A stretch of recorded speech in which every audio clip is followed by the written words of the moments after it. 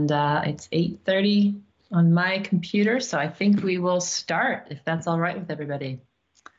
Everybody looks ready. We'll get this morning off to a good start. So my name is Jessica Holmes, and I'm currently serving as the interim chair of the Green Mountain Care Board. Today is day 4 of our Green Mountain Care Board hospital budget review process, week 2, but day 4. So we'll be hearing from Rutland Regional Medical Center this morning, and we'll hear from Mount Ascutney Hospital and Health Center this afternoon. Just as a quick reminder, I've been saying this at the beginning of every day, but for us to arrive at decisions for each hospital's budget, we look to our statute, we look to our hospital budget rule for guiding principles.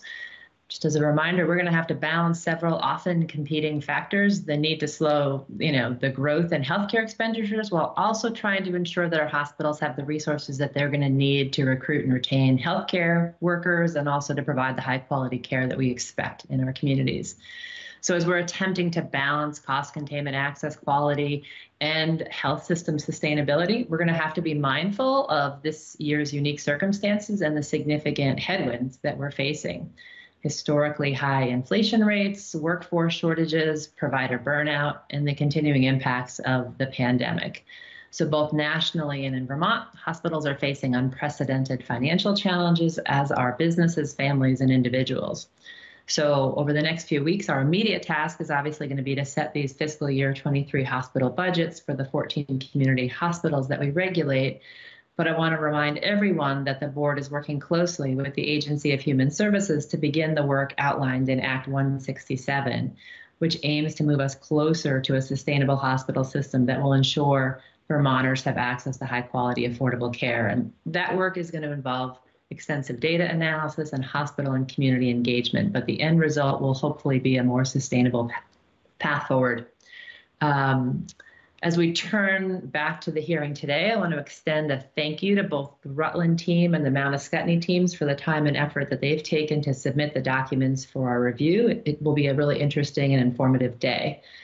A few housekeeping notes about the hearings today. This presentation is a public meeting. It's being recorded and transcribed, so there will be a publicly available record. If a hospital's leadership team believes that there is some confidential information that the Green Mountain Care Board should consider, either as part of the hospital's presentation or in response to board or staff questions or HCA questions, please alert us before responding. If needed, we can go into an executive session and review confidential information from hospitals.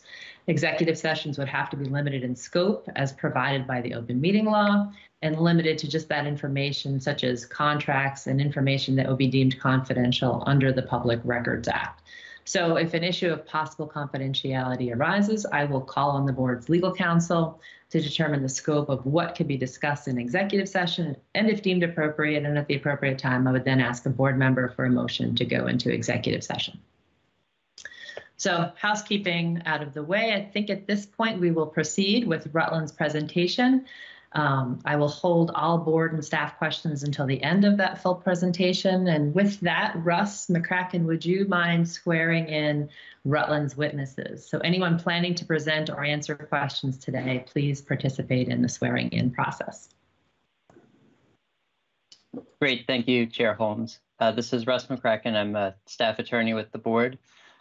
For the RRMC team, who is going to be speaking today?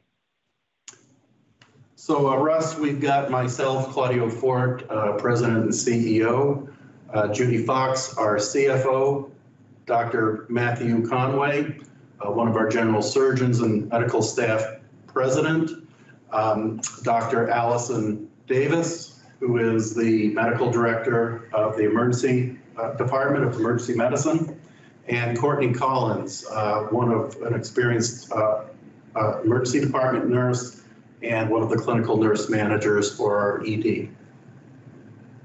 Terrific. I will go ahead and swear you all in. If you would raise your right hand.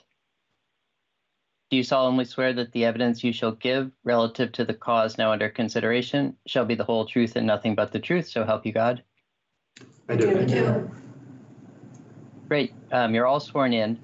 It would be really helpful for us and for the court reporter if the first time you speak, if you identify yourself by name, it helps with the transcription. And with that, I will turn it back over to you, Chair Holmes. Great, thank you. Well, I guess with that, I'm going to turn it over to the Rutland team. You can, if you have your presentation, you can bring it up now, and the Microsoft Teams floor is all yours. Hey, good morning, Madam Chairperson and members of the board, staff, members of the Healthcare Advocacy Office, and others. Very pleased to be before you this morning again to present the story of Rutland Regional and provide a little bit of the background into the budget we submitted about 6 weeks ago to you. Our story will not be very different from what you heard last week. Unprecedented challenges here in the healthcare space. I've been a hospital CEO for close to 20 years in Illinois, Northern Vermont, and here at Rutland Regional. And I will tell you, I have never seen an environment like we're dealing with today. Because we have never seen an environment that we're dealing with today. The modern healthcare system has never been through this. Nor has our society, and it all kind of converges here at the hospital. As I said, we have our team here joining us to tell our story this morning. We also have that have logged in on this are members of our board of directors and staff from the hospital participating, not participating, but observing these meetings. As you know, Rutland Regional is requesting the second highest commercial rate increase in the state. And as you can see, there's a high correlation with the size of the organization and the scope of services that it offers and the size of our budget requests. Just to kind of give you an overview, Rutland Regional is the second largest hospital in Vermont, an independent, not-for-profit community hospital. We're governed by a 19-member board of directors that include the leaders of some of the largest businesses in the state and some of our key health and social service agencies here in Rutland County. We serve about 60,000 people, and we are the oldest and one of the more socioeconomically challenged communities in Vermont. Our patient volumes and the acuity of our patients has never been at this consistently high level. Our emergency department, as you're going to hear later on, is ground zero. We are the community stopgap. We're the place of last resort, not just for medical issues, but we're the relief valve for the epidemic of socioeconomic problems that have emerged from the COVID-19 pandemic. Go to the next slide. Over the past 2 years, our board of directors has revised the mission and the vision and the values of Rutland Regional. To be in line, we have revised our mission to be in line with the state of Vermont's healthcare delivery and payment reform goals. So in the past, our mission was more to the lines of to provide the best care and treatment for you when you come to us sick or injured. This says something very different today. Our mission is clearly to improve the health of our community by delivering high-value care through collaboration, which means we can no longer sit back and wait for you to become sick or injured in the first place. And that's where the collaboration comes in place. We'll talk to you a little bit about some of the efforts we are doing to collaborate in this health service area with other health and social service leaders so that we can deliver on that mission.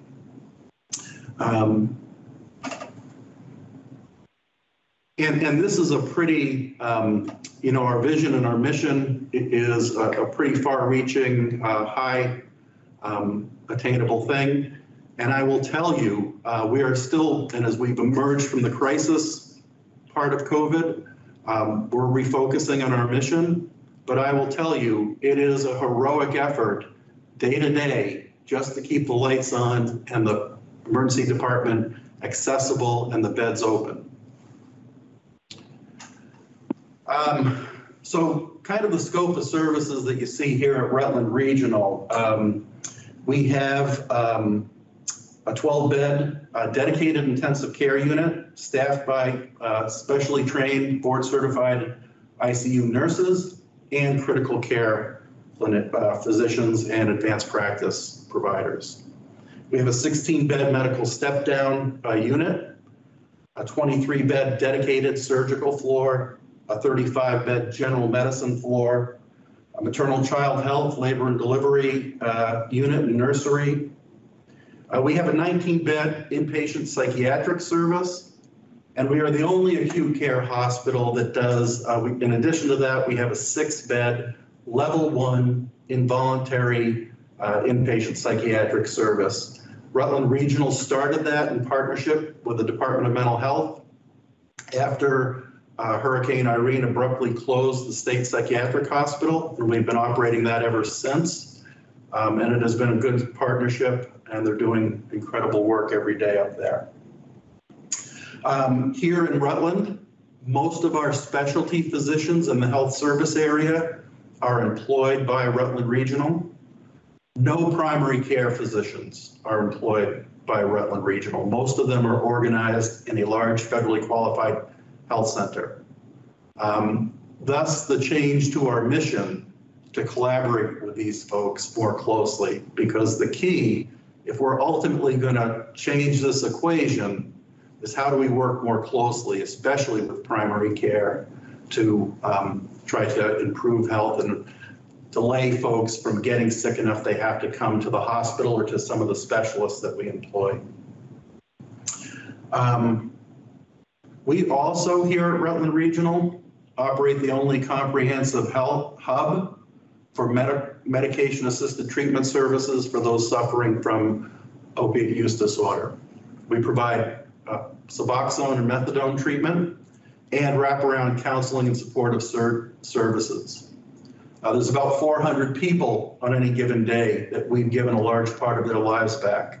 And when I came to this community back 4.5 years ago, our former police chief, Jim Baker, who was here during that time, told me, he said, Claudio, when Rutland Regional opened the Westridge Center for Substance Use Disorders, property crimes in Rutland County went down by about 30%. Incredible impact on that.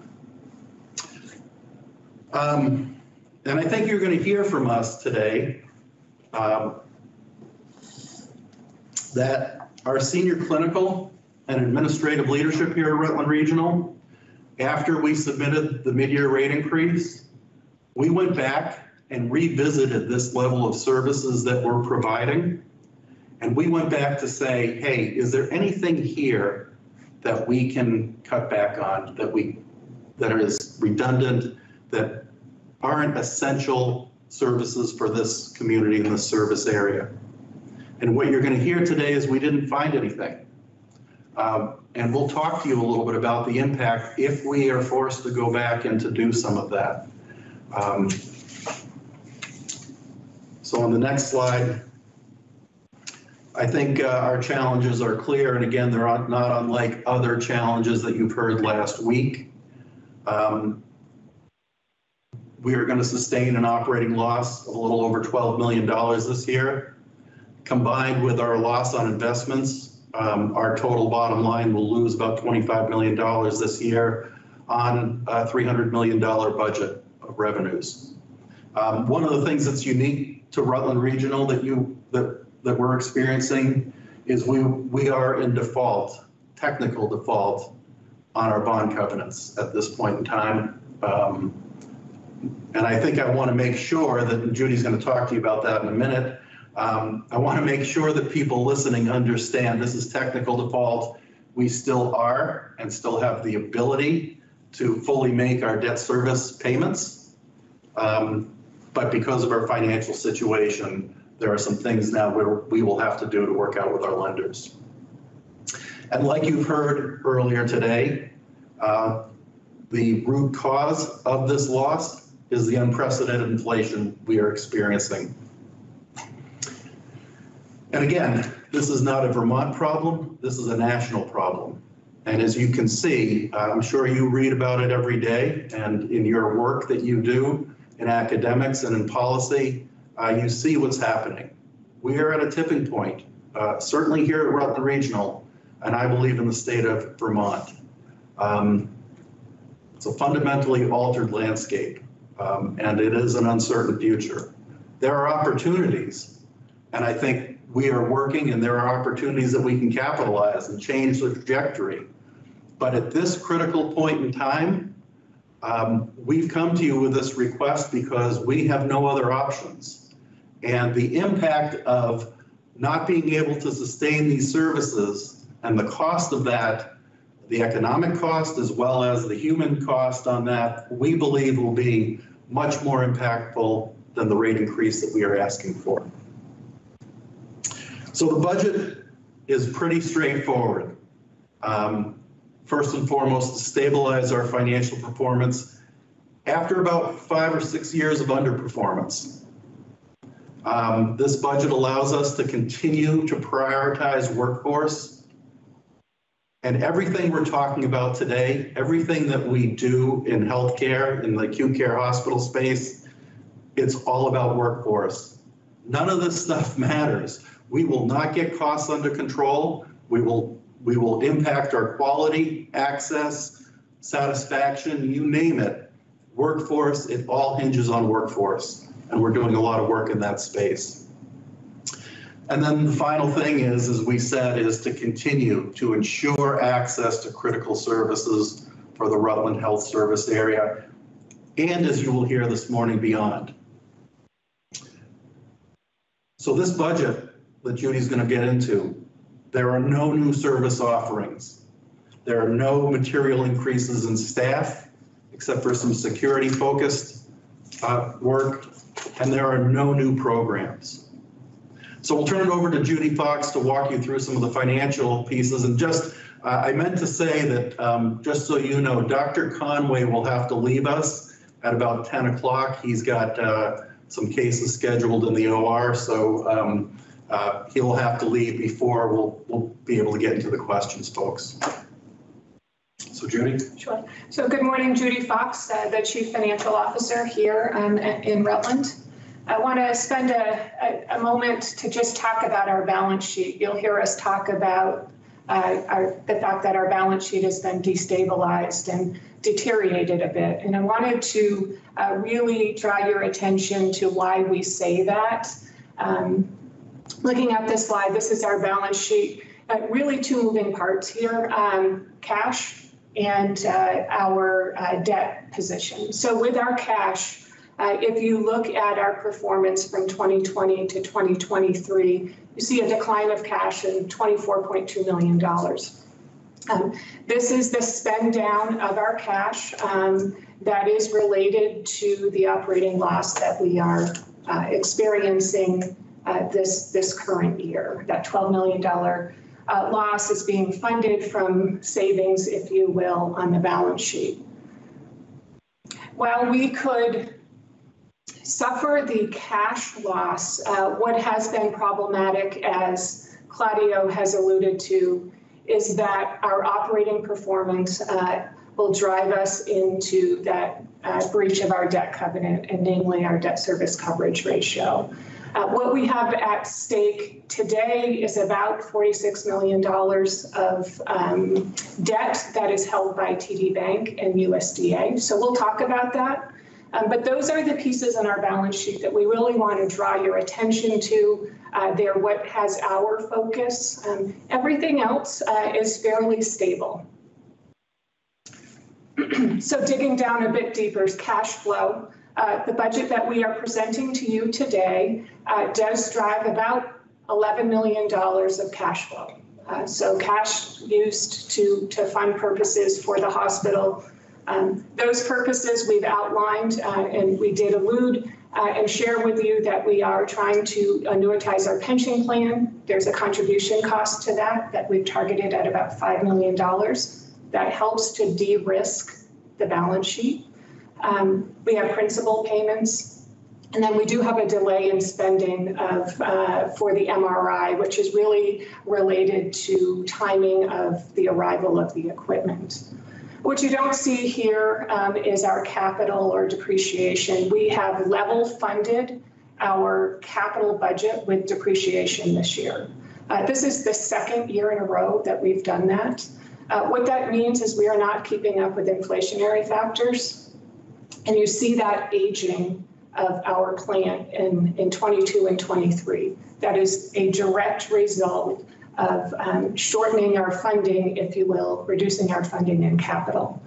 We did that, if you look at the top graph, in response to just that days of cash and that decline and the need to prioritize cash to take care of the operating loss. In terms of our breach and debt covenants, we came to you in March with the mid-year rate increase, asking for a rate increase to help us manage this particular risk for our organization. And what we spoke to you about has come true.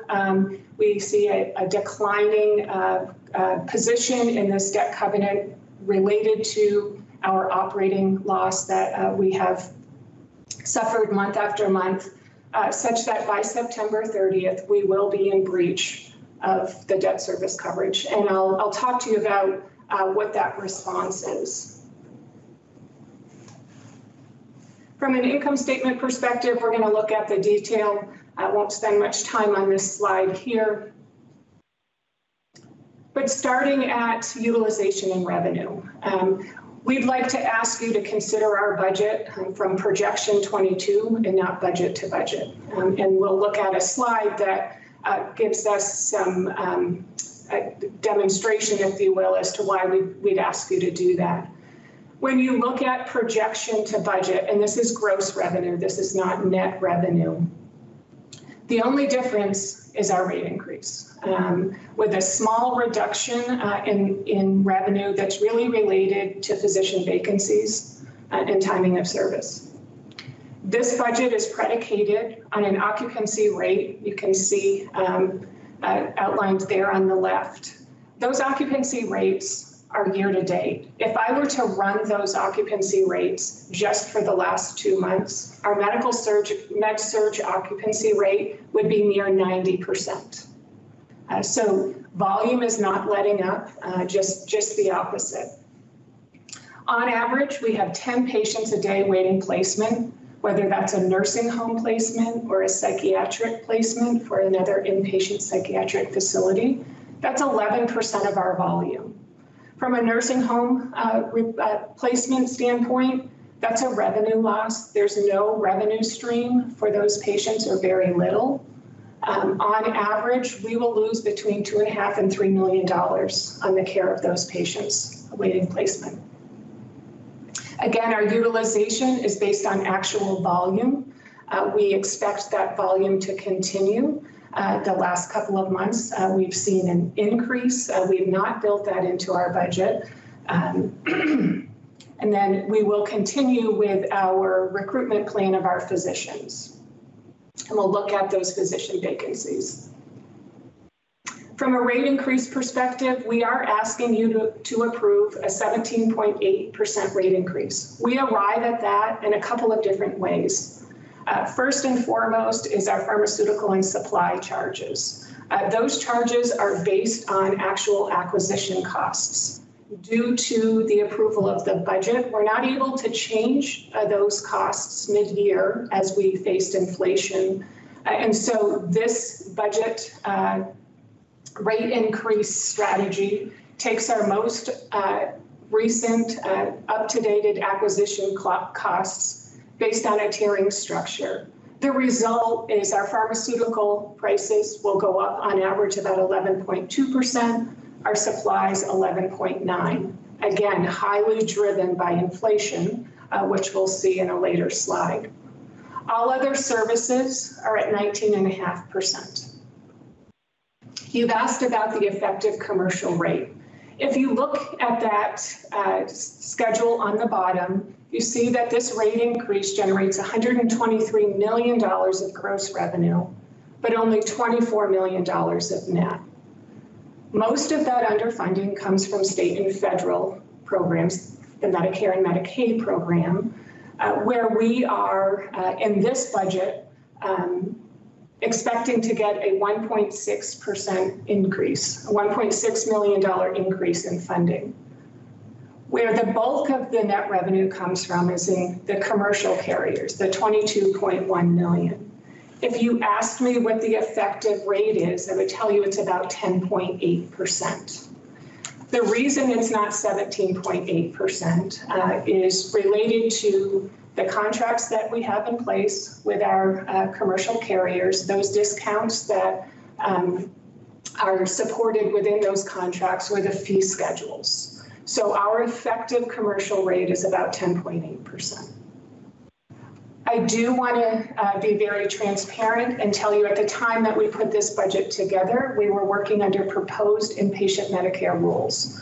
As you know, those rules were just updated within the last few weeks. Based on that new update, moving from a 3.2 to a 4.3 market basket update, we would increase our net revenue about $600,000 for the Medicare program. That's equivalent of about a 0.5% of rate increase. This has been a very difficult decision for our community, our board, and our management team. We understand the concern of affordability, but we're also concerned about access. And so we have tried to be very considerate with how we approach this rate increase, but also make sure that we're really advocating for the patients through our free care program and trying to provide them support in this arena where we're seeing just the high costs. From a reimbursement perspective, this is really cost shift, right? And if you look at the top graph compared to the bottom graph, you can see what this rate increase does. If you look at that green portion of the pie graph, you can see that our commercial carriers, from a growth standpoint, make up just under 30% of our volume. But from a net revenue, they're at 54%. That is the difficulty in putting through a rate increase. The rate increases become more and more ineffective each year. The non-participating rate increase is about 31%. Those are the Medicare and Medicaid programs. We also are including a full year of sequestration, which is going to be reinstated for the Medicare program. And again, you see that update at 1.6 million. Again, $600,000 not included there with the new rate schedules. On average, because of this cost shift and who participates, every dollar we raise in a rate increase, we collect about 19 cents. This is a really important slide. There's a lot of noise, there's a lot of variance in our performance when we look from 2020 to 2023. The red line on the graph is what the Green Mountain Care Board would have allowed in their net patient growth rates year over year starting in 2020. The green line is our actual performance. You can see the impact of COVID in 2021, 2022, and then the resurgence of that revenue in 2023, where we're saying we're holding the utilization, holding the volume, but because of the inflation, do have to pass on rate increases. The result, though, is that we are nearly on target with the Green Mountain Care Board growth rates when you look over those 4 years. So an important slide.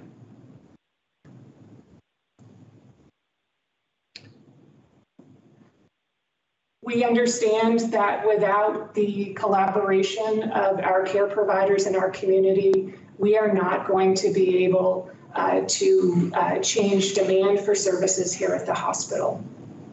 As a result of that, and Claudio alluded, we've changed our mission and we are participating in all ACO programs that are being offered.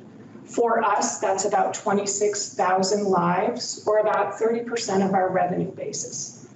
Unfortunately, we're participating without knowing all of the rules. And so as we speak this morning, we have signed all agreements, but we don't yet know what those risk corridors are and what that risk is that we could be facing. we have not built any reserve into our budget to cover what could be a potential loss of, at its highest estimate, $7 million. At the lowest estimate, $3.8 million. None of that is included in our budget. And why that's concerning to us is if you look at our ACO performance over the last 4 years, you can see that the program in that last column cost our hospital about $1.3 million to participate, coming through as administrative fees, some withholds for our share of funding, population health payments. But what's concerning about this slide is that if it weren't for years 2020 and 2021, which is our COVID years and the shutdown of services, we would have suffered a loss. We did suffer a loss in 19, the first year of our performance, and again in 2022. We're hoping that 2022 is not indicative of our performance going forward, and again, that risk of us suffering that loss in that risk program. Having said that, in correlation and in response to our changing mission, we're very deliberate. If you look at 2020 and the Medicaid settlement, you see that we were provided $2.1 million, again, related to shutdown of services with COVID. Regardless, we took $500,000 of that settlement. We have placed it in a fund to support our work with our community partners in care collaboration. And there's a slide that will talk about that a bit more.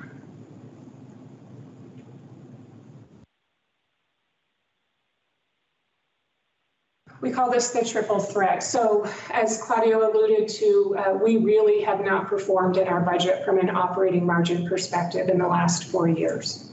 What we have been surviving on is other revenue. That other revenue is namely our 340B program, that's our pharmaceutical savings and revenue program, COVID funding, and investments. Each of those programs in 2023 are not performing to levels that we had seen in prior years. 340B revenue, we suffered a loss of about $3 million this year due to manufacturers changing the way in which we can participate in requiring some extensive reporting.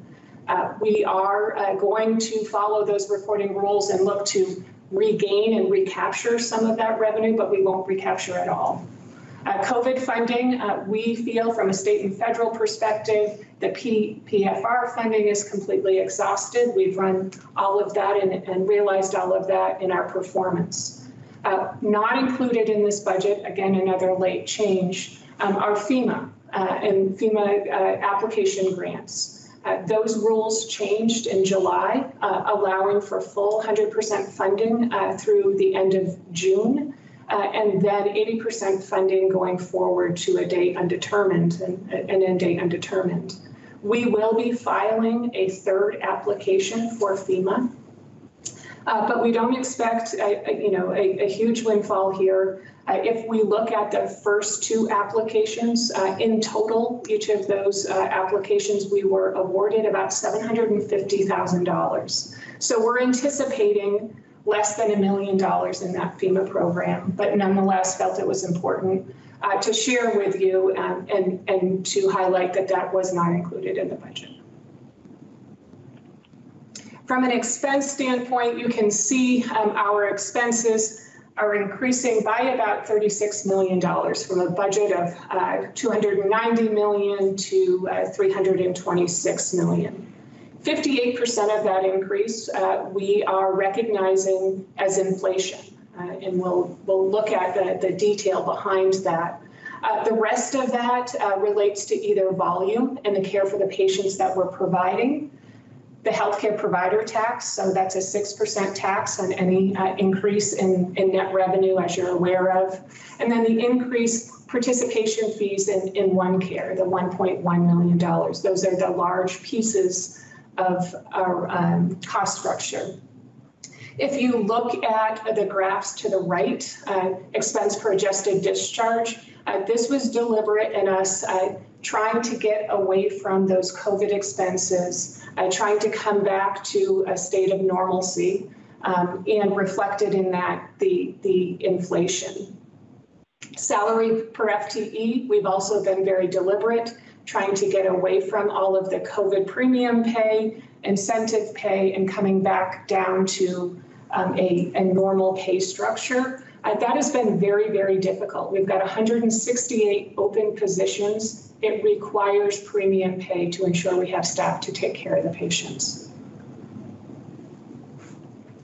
So in terms of that 58% of increase in our cost structure, about $20 million, you can see here the lineup. It is very broad-based. Begins with our workforce inflation, includes energy costs, supply costs, our drugs, contracted staffing, and food. This is not speculation.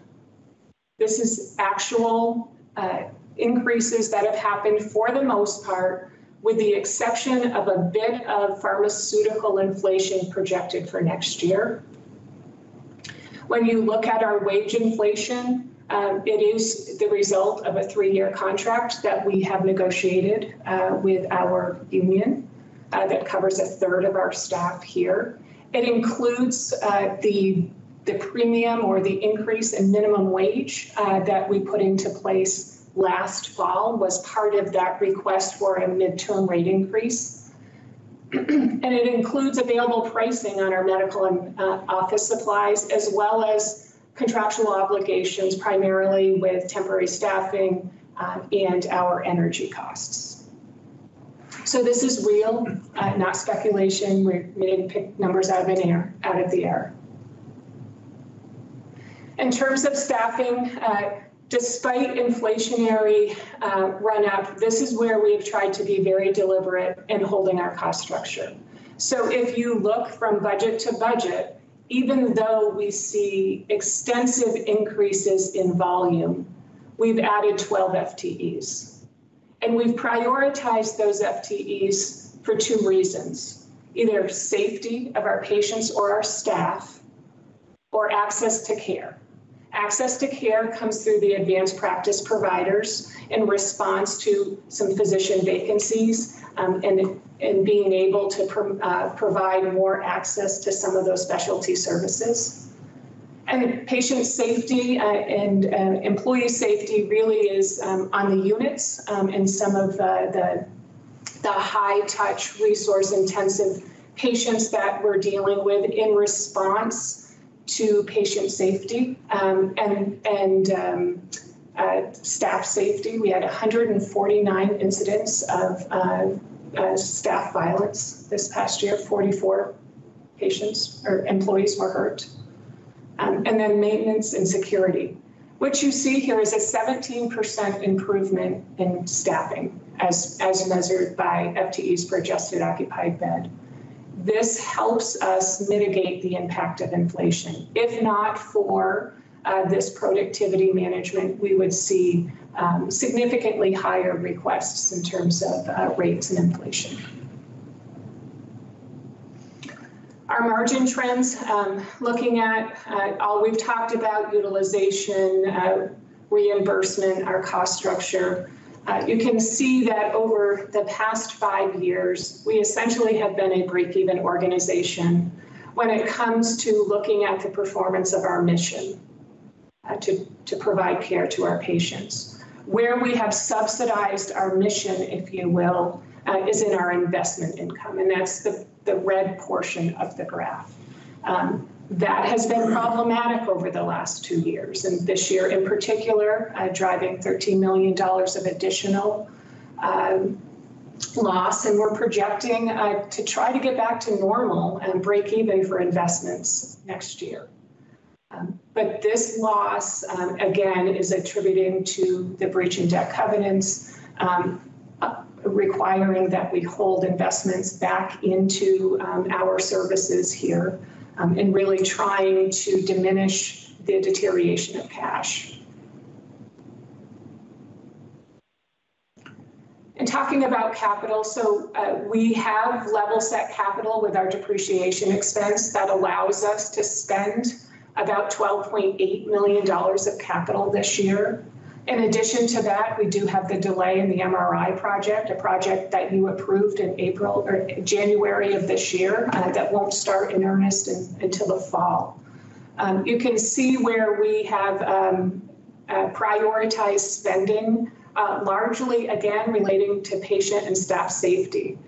Kitchen hoods, the OR refurbishment, both safety issues for either patients or our staff, security cameras and access door control, all employee safety. When you look at, again, that strategy to try to mitigate the deterioration of cash with holding capital, you see that aging of plant. This is not sustainable and something that we are going to need to address next year. You've asked us about our certificate of needs. At this point, we do not have any new CONs that we are planning to request of the board. However, we are currently evaluating our building workflow for efficiencies and services throughput and capacity for some imaging and some surgical volume. Nothing that we know of today, but certainly those are on our radar screen. We do have 3 open CONs. The MRI we just spoke about, that's $3.1 million. We're awaiting that equipment. We'll be providing updates as we move forward with that project. Our psychiatric renovations project, happy to say that that project is for most purposes closed, $4.1 million on budget. We will be looking at the final invoicing and submitting a request to close that project in the next couple of weeks. And then our medical office building project, that's been our cornerstone project over the last few years, $23.8 million. We do need to delay the close of that due to a facility issue that we're dealing with in one of the office locations. Having said that, we expect that project to come in under budget by about $2.5 million. You have asked about some of the work we are doing to advance diversity, health equity, and inclusion here at Rutland Regional and in our service area. And as you could see at the outset, in 2020, the Rutland Regional Board of Directors adopted inclusion as one of our 4, diversity, equity, and inclusion as one of our 4 organizational values. We're actively working to advance this work, to figure out how to measure disparities in health equity in our service area and to address those. A lot of work that's being done on this, but I think the most important piece of health equity we can do this year really rests in your hands. This budget is really a health equity budget. If we're not able to fund some of these programs and services, it is going to be the most vulnerable among us that are going to be impacted the most. It's not going to be the people here that have privilege that you see testifying before you. We have the means and the resources, if we can't get care or services in the Rutland service area, to get to Burlington or to Dartmouth or to Boston. A large part of the community that we serve here at Rutland Regional Medical Center do not have those means and that privilege. So this is an important part of what we're doing, an important part of why we're at a $12 million, why we haven't made some reductions already, why we're here sustaining a $12 million operating loss.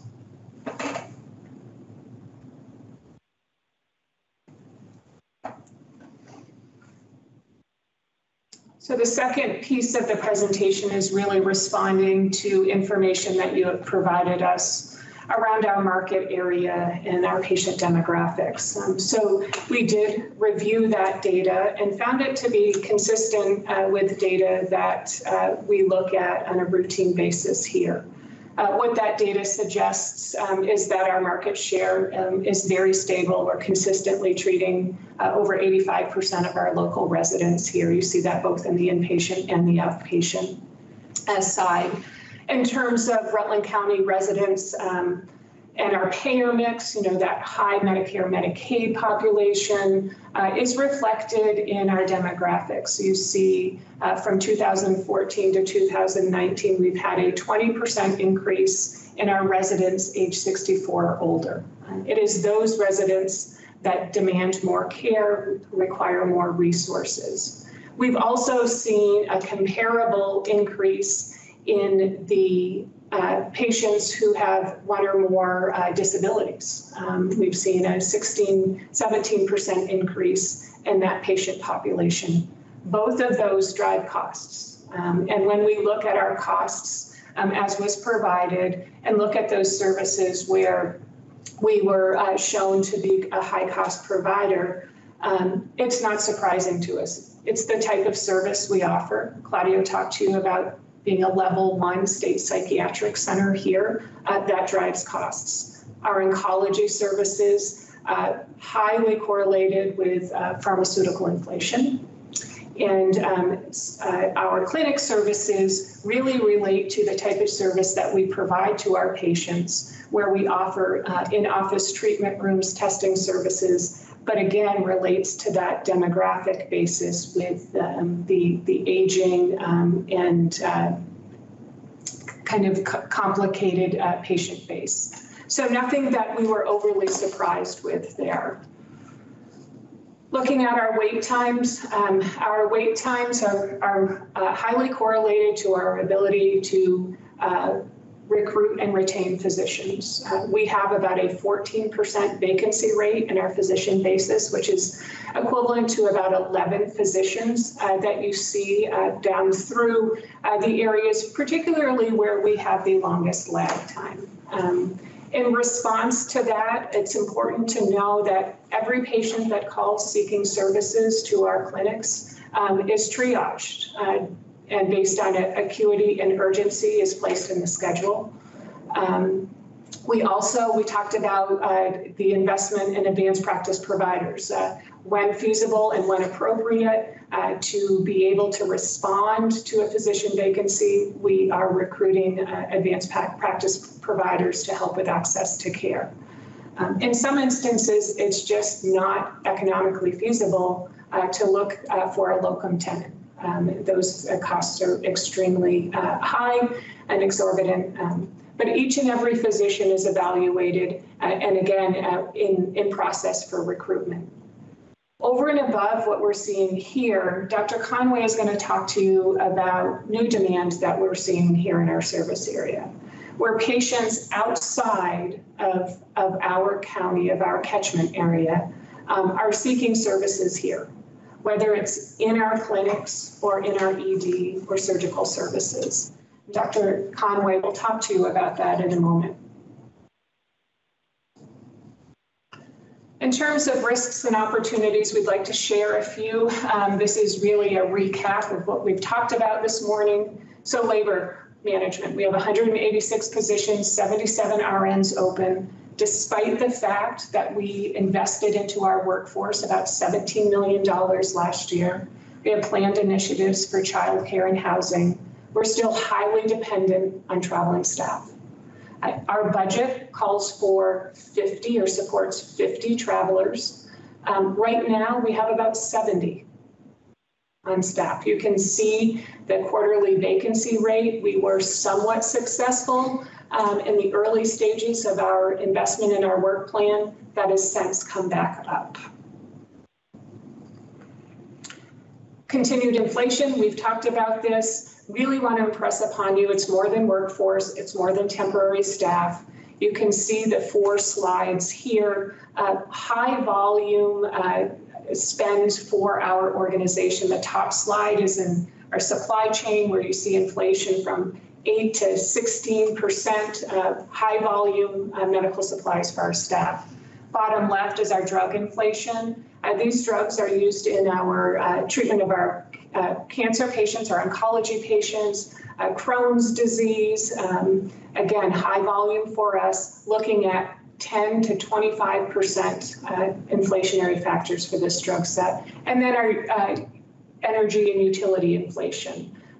Natural gas, fuel oil, propane are all obligated through contracts. Electricity, we can't, in the state of Vermont, have contracts in place for that, so we're not exactly sure there. And then temporary staff. Temporary staff has come back down. I will tell you what we're paying today is still above what we've included in our budget. We are continuing to work with those agencies.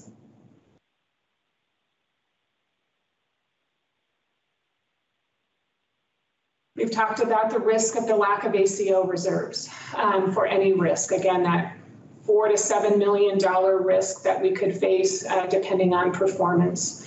And it's really important to know that those cost thresholds in the ACO for these risk programs are meant to cover both inflationary factors and utilization. As we're seeing here in Rutland, this high demand and utilization puts more pressure on our ability to meet those cost thresholds. We're going to talk to you about an opportunity that we've invested and funded in and trying to curb that utilization, but suffice it to say that's a long-term gain. Right now, we're really worried about the next 12 to 18 months. That coupled with the fact that we have used our cash to support the operating loss, again, just doesn't provide cash reserves as well.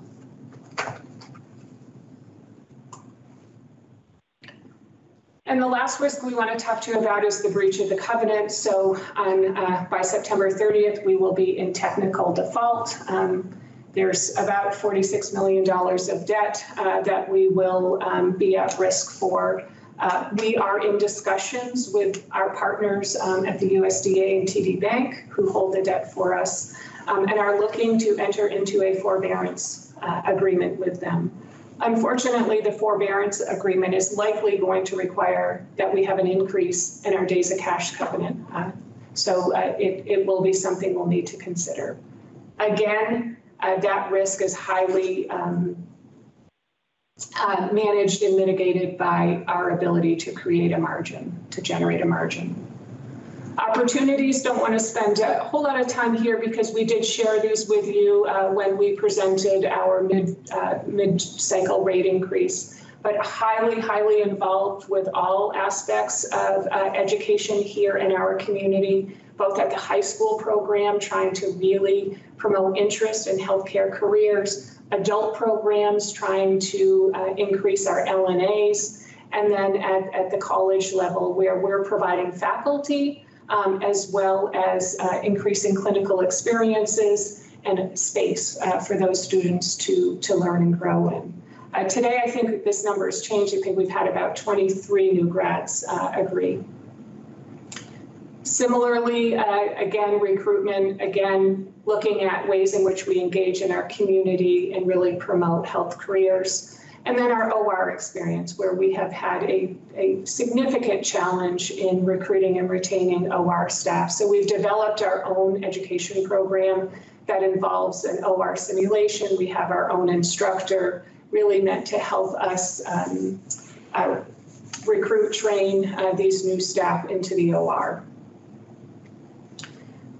The Rutland Health Alliance. So this is our collaboration with our care providers here, VNA, Community Care Network, Community Health, and Rutland Regional Medical Center. So mental health, home health, primary care in the hospital. This is the $500,000 investment that we're making to promote a collaborative decision-making structure to really mature our care management activities with the thought and the goal of providing the right care at the right time in the right setting. And so this project is underway, really meant to try to curb some of that high cost utilization in the ED.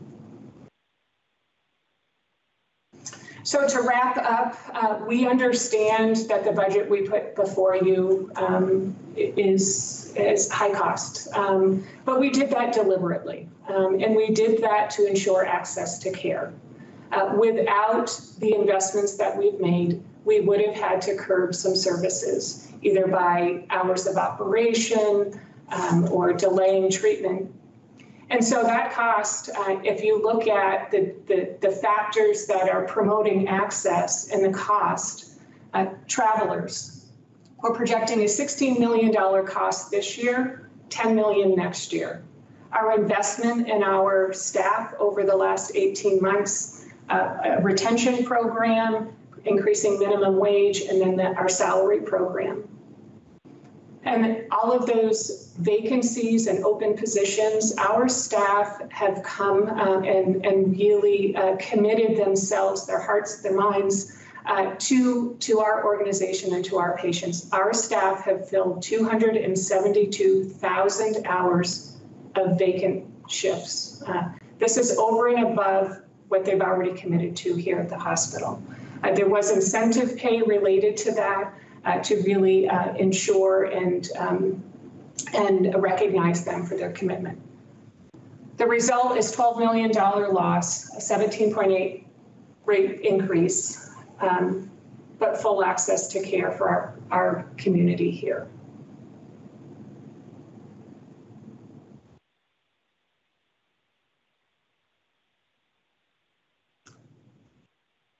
Thanks, Judy. Now we'd like to turn it over first and foremost to Dr. Matt Conway, General Surgeon, Medical Director of General Surgery, and our current medical staff president, to talk a little bit about what he's seeing and experiencing here in kind of the post-COVID or the endemic COVID era. I'll turn over to you, Dr. Conway. Good morning. Good morning to members of the board and to everyone in attendance this morning. My name is Matt Conway. I'm medical director of our group. I'm a general surgeon. I'm also currently president of the medical staff. Except for two tours of duty, one in Afghanistan and Iraq and one in Iraq as an Army surgeon, I've been here in Rutland now for 23 years. 10 of which in private practice, and the last 13 employed by Rutland Regional Medical Center.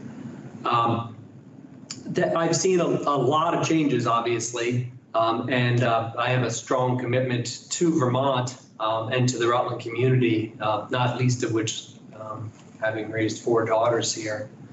But I've seen some changes over the years, and Mr. Ford asked me to talk about those. I have a couple short examples I can share with you which represent some of the challenges. Everybody uses the word unprecedented, and that is true, but frankly, they represent challenges.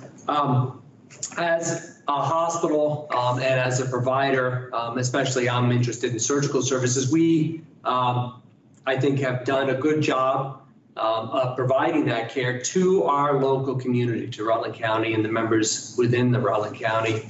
And that's reflected by Judy's numbers with regard to the 85% catchment that comes with keeping those patients here that want to stay here that are appropriate for the care that we serve.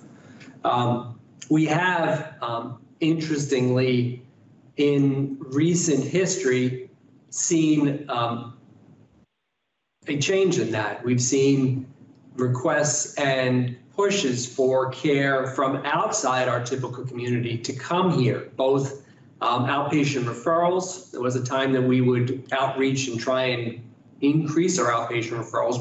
We haven't been doing that, not since COVID, but we're getting increased outpatient referrals for all of our services, frankly, is requests from patients and from providers outside the typical Rutland County community, which has presented some interesting challenges for our clinics. But additionally, we're seeing some challenges from transfers from inpatient to inpatient facilities and from ER to ER facilities due to the fact that the current environment with pressures, those patients aren't able to be cared for at tertiary facilities. It's just the capacity's not been there. I thought I'd share with you a couple of vignettes of what are frankly a myriad of examples, increasing number of examples that I've never seen in my 23 years here in Vermont. The first one was a 37-year-old woman who was 16 weeks pregnant. It was her 4th pregnancy.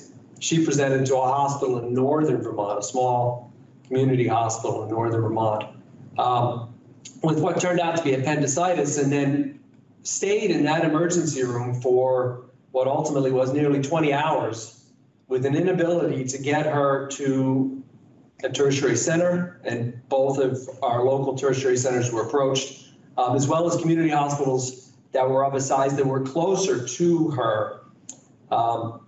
I happened to be on call the evening that I took the phone call from this emergency room doctor, who was not surprisingly very concerned about what he was going to do with this woman. At 16 weeks pregnant, there are real challenges should she go into labor, not least of which is that the fetus would not be viable. And appendicitis, in and of itself, is an intra-abdominal infection, will eventually lead to labor, just as a matter of course. So for us, and this speaks to one of our challenges, for us, receiving that phone call put me in a difficult position. Because keep in mind, while we're the 2nd largest hospital in Vermont, we are a community hospital, and we are, compared to the nation, a relatively small community hospital, 100+ beds. But we are finding increasingly being asked to provide service that one would say would be beyond our typical scope of practice. We thankfully have the capacity to do that in some respects, but it presents challenges for us in terms of what we should do. So I accepted this woman in transfer after speaking to our local OB service, keeping in mind that we don't have a NICU, we don't have high-risk OB, but this woman the clock is ticking with regard to the development of labor for her. And ultimately ended up operating on her at 2:30 in the morning for what was by that time a ruptured appendix with a very high risk of progression to labor and loss of the fetus. We were fortunate, or I should say she was fortunate, and we were fortunate in that did not occur. We did the surgery. She recovered from the surgery. She stayed with us for a few days on antibiotics and ultimately was sent back to the small community hospital, which, keep in mind, is 3 hours north of us. 3 hours north of us for that care, 3 hours by land transport, ambulance transport, at least on the evening that she came to us. That's an example of care that we would not typically be expected to provide. In fact, that is someone that we would typically look to transfer from our facility to a place where there is high-risk care available. That's one example of, I've got more than a dozen easily in the last year. But additionally, I have a separate example of some of the challenges we face with regard to getting patients from us, again, a relatively small community hospital providing community care, to a higher level of care. And again, this is an example of mine. It's easiest when I speak to things that I know closest, although I'm familiar with some of the other care issues. But I found myself of an evening being called by our emergency room with a gentleman with a necrotizing infection. They use the popular vernacular, flesh-eating bacteria, but a necrotizing infection. He had a BMI, let's just say his weight was nearly 500 pounds. And this gentleman presented in extremis, septic, with a necrotizing infection at 12:30, 1 o'clock at night to our hospital, which has on-call nursing services for surgical emergencies. Is myself, an anesthesiologist on call, and I was fortunate enough to have a physician's assistant available that night. Typically, that patient would be appropriate to go to a tertiary facility.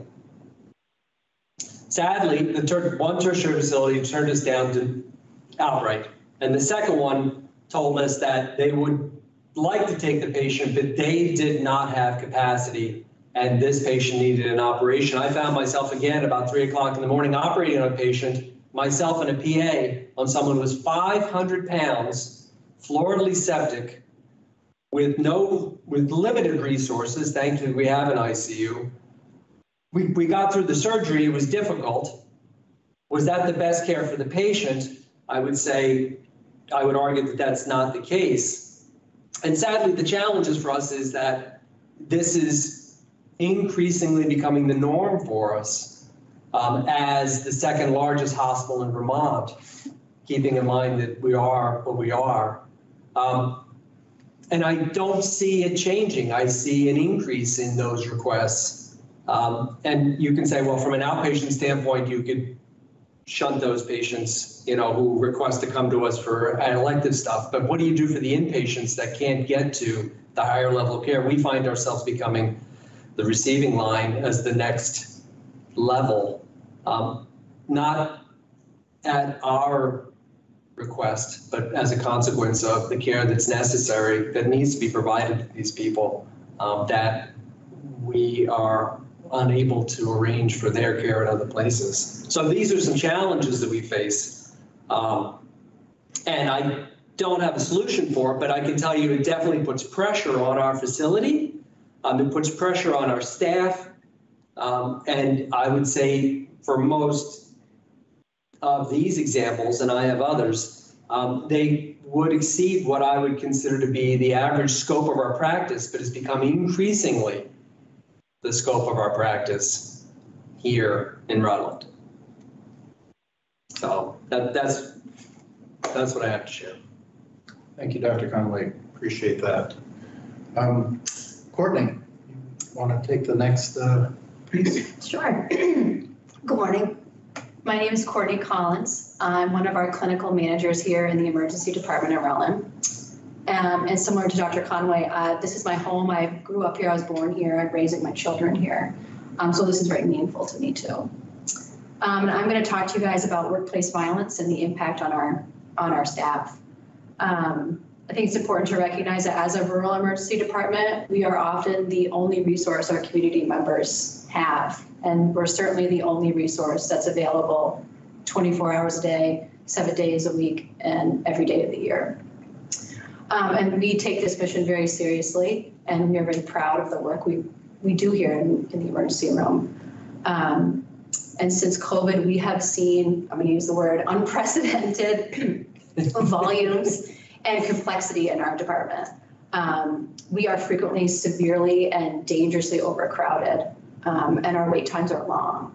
And that in turn causes our patients to be tired, frustrated, and have diminished coping skills. So as you can imagine, overcrowded ER, busy, long waits, our patients have a propensity for aggression, and our ED staff is an easy target. Every day, we are having incidences where patients are raising their voice. They're using expletives, threatening language. Sometimes they are posturing in threatening ways and even acting out with violence towards our staff. And not only do our staff have to endure these events, they have to remain engaged in patient care. They have to be willing to de-escalate these patients and their family members, just as they would have to care for patients with traumas, heart attacks, strokes, or other life and limb threatening injuries.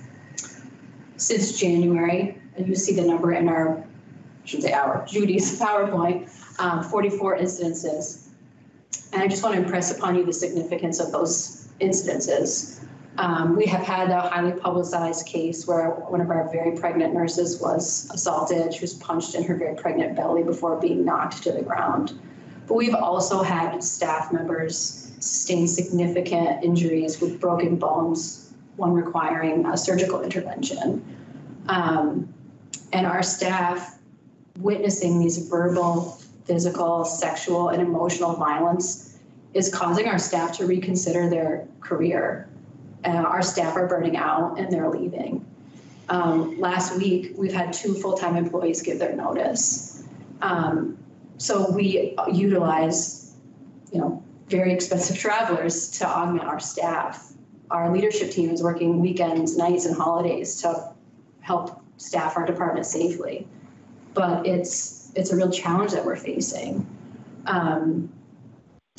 If you ask our staff, I would say every single member of our team has been assaulted in some way, and I bet they would all tell you that it's been within a week that they've experienced them. It's that frequent. There's risk with every career, of course, but it is getting harder to ask our team to come to work every day knowing that they may and will be verbally or even physically assaulted. And that's a really hard thing for us right now.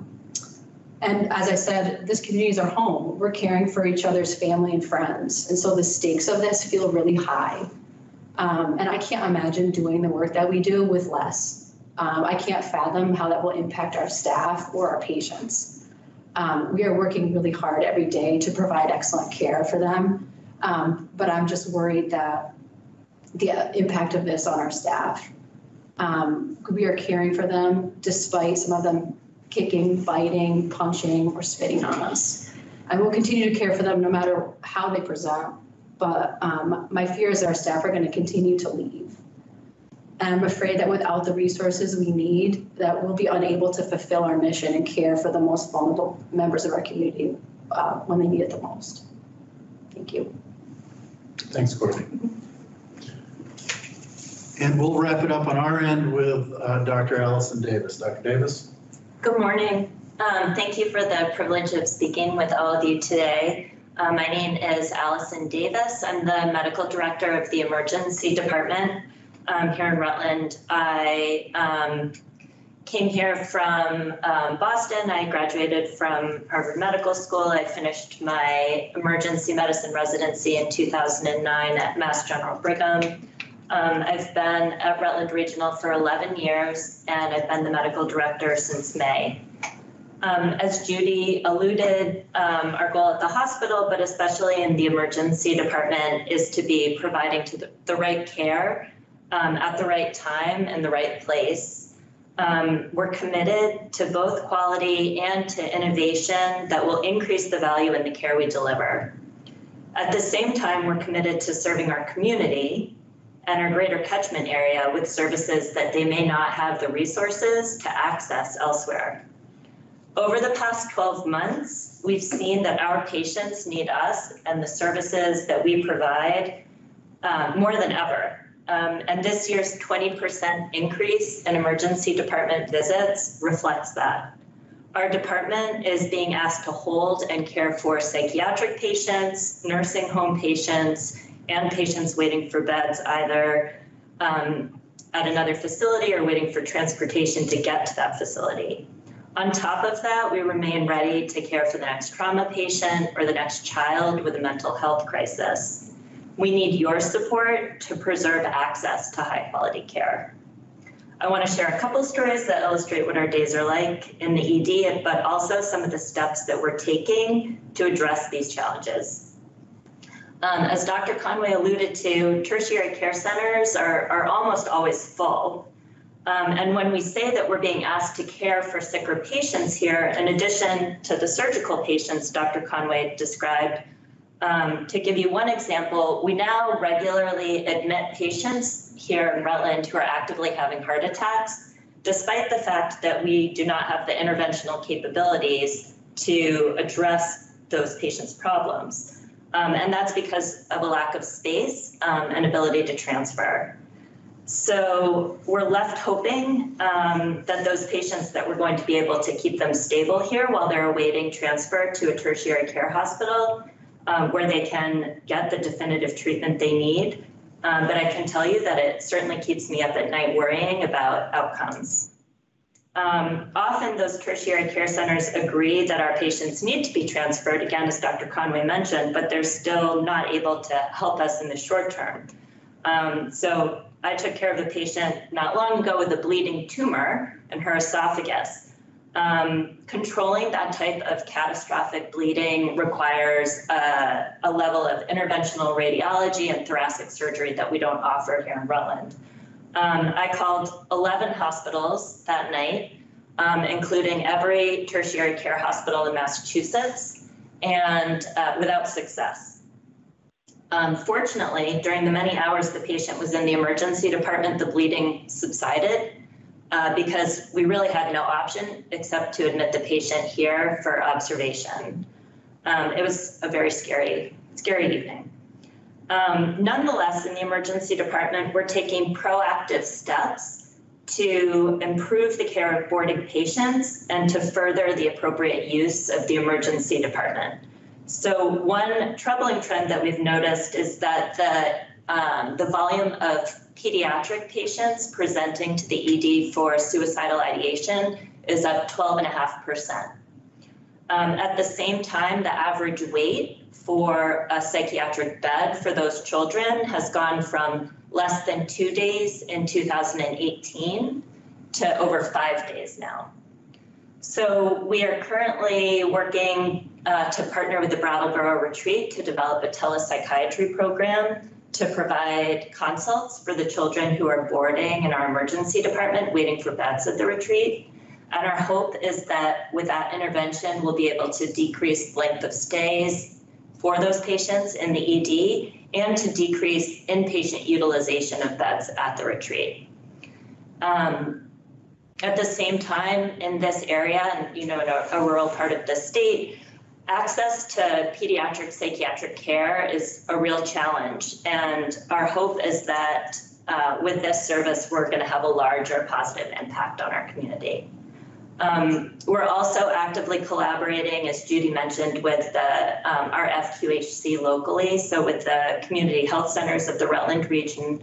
And we have a program in place now to identify high utilizers of the emergency department and to look for ways to tailor outpatient interventions to decrease their reliance on the emergency department. And that program is already bearing fruit. I can give you a positive example of a patient who is coming in almost every night to the emergency department with anxiety.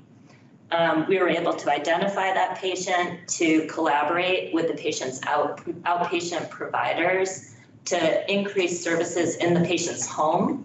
And the patient's visits to the ED have fallen dramatically since we were able to put those processes in place. These are really the types of projects that excite us because they increase the value of the care that we deliver while improving outcomes for our community. And I would love to be able to come back to you and report on further successes that we have. Right now, though, we need your help to provide for our vulnerable patients here in the Rutland community, and we ask for your support today. Thank you. Thanks, Dr. Davis. So folks, this is not where we want to be right now, but it's where we are. And typically, if you know, and those of you who have been here year after year, you know Rutland Regional has always tried to play it straight and comply with the guidance and the guidelines of the Green Mountain Care Board, and we have done that.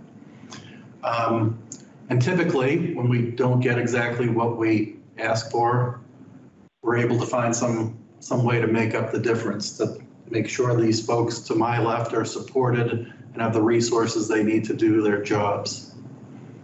But we simply, at this point in time, this critical point in time, don't have any more rabbits to pull out of our hat. If we did, we would have done it back when we came to you back mid-year and made those adjustments. We sustained, as a leadership, myself as the CEO, probably one of the most unprecedented operating losses in the history of this hospital.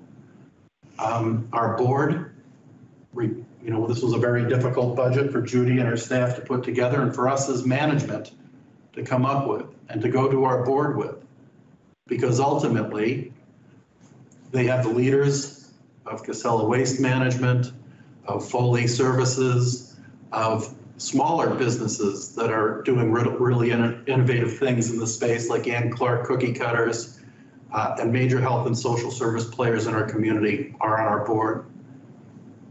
They unanimously approved this budget because they recognized, they understand the impact of this cost, but I think they also understand the cost of not being able to provide these services, we believe, will be much greater.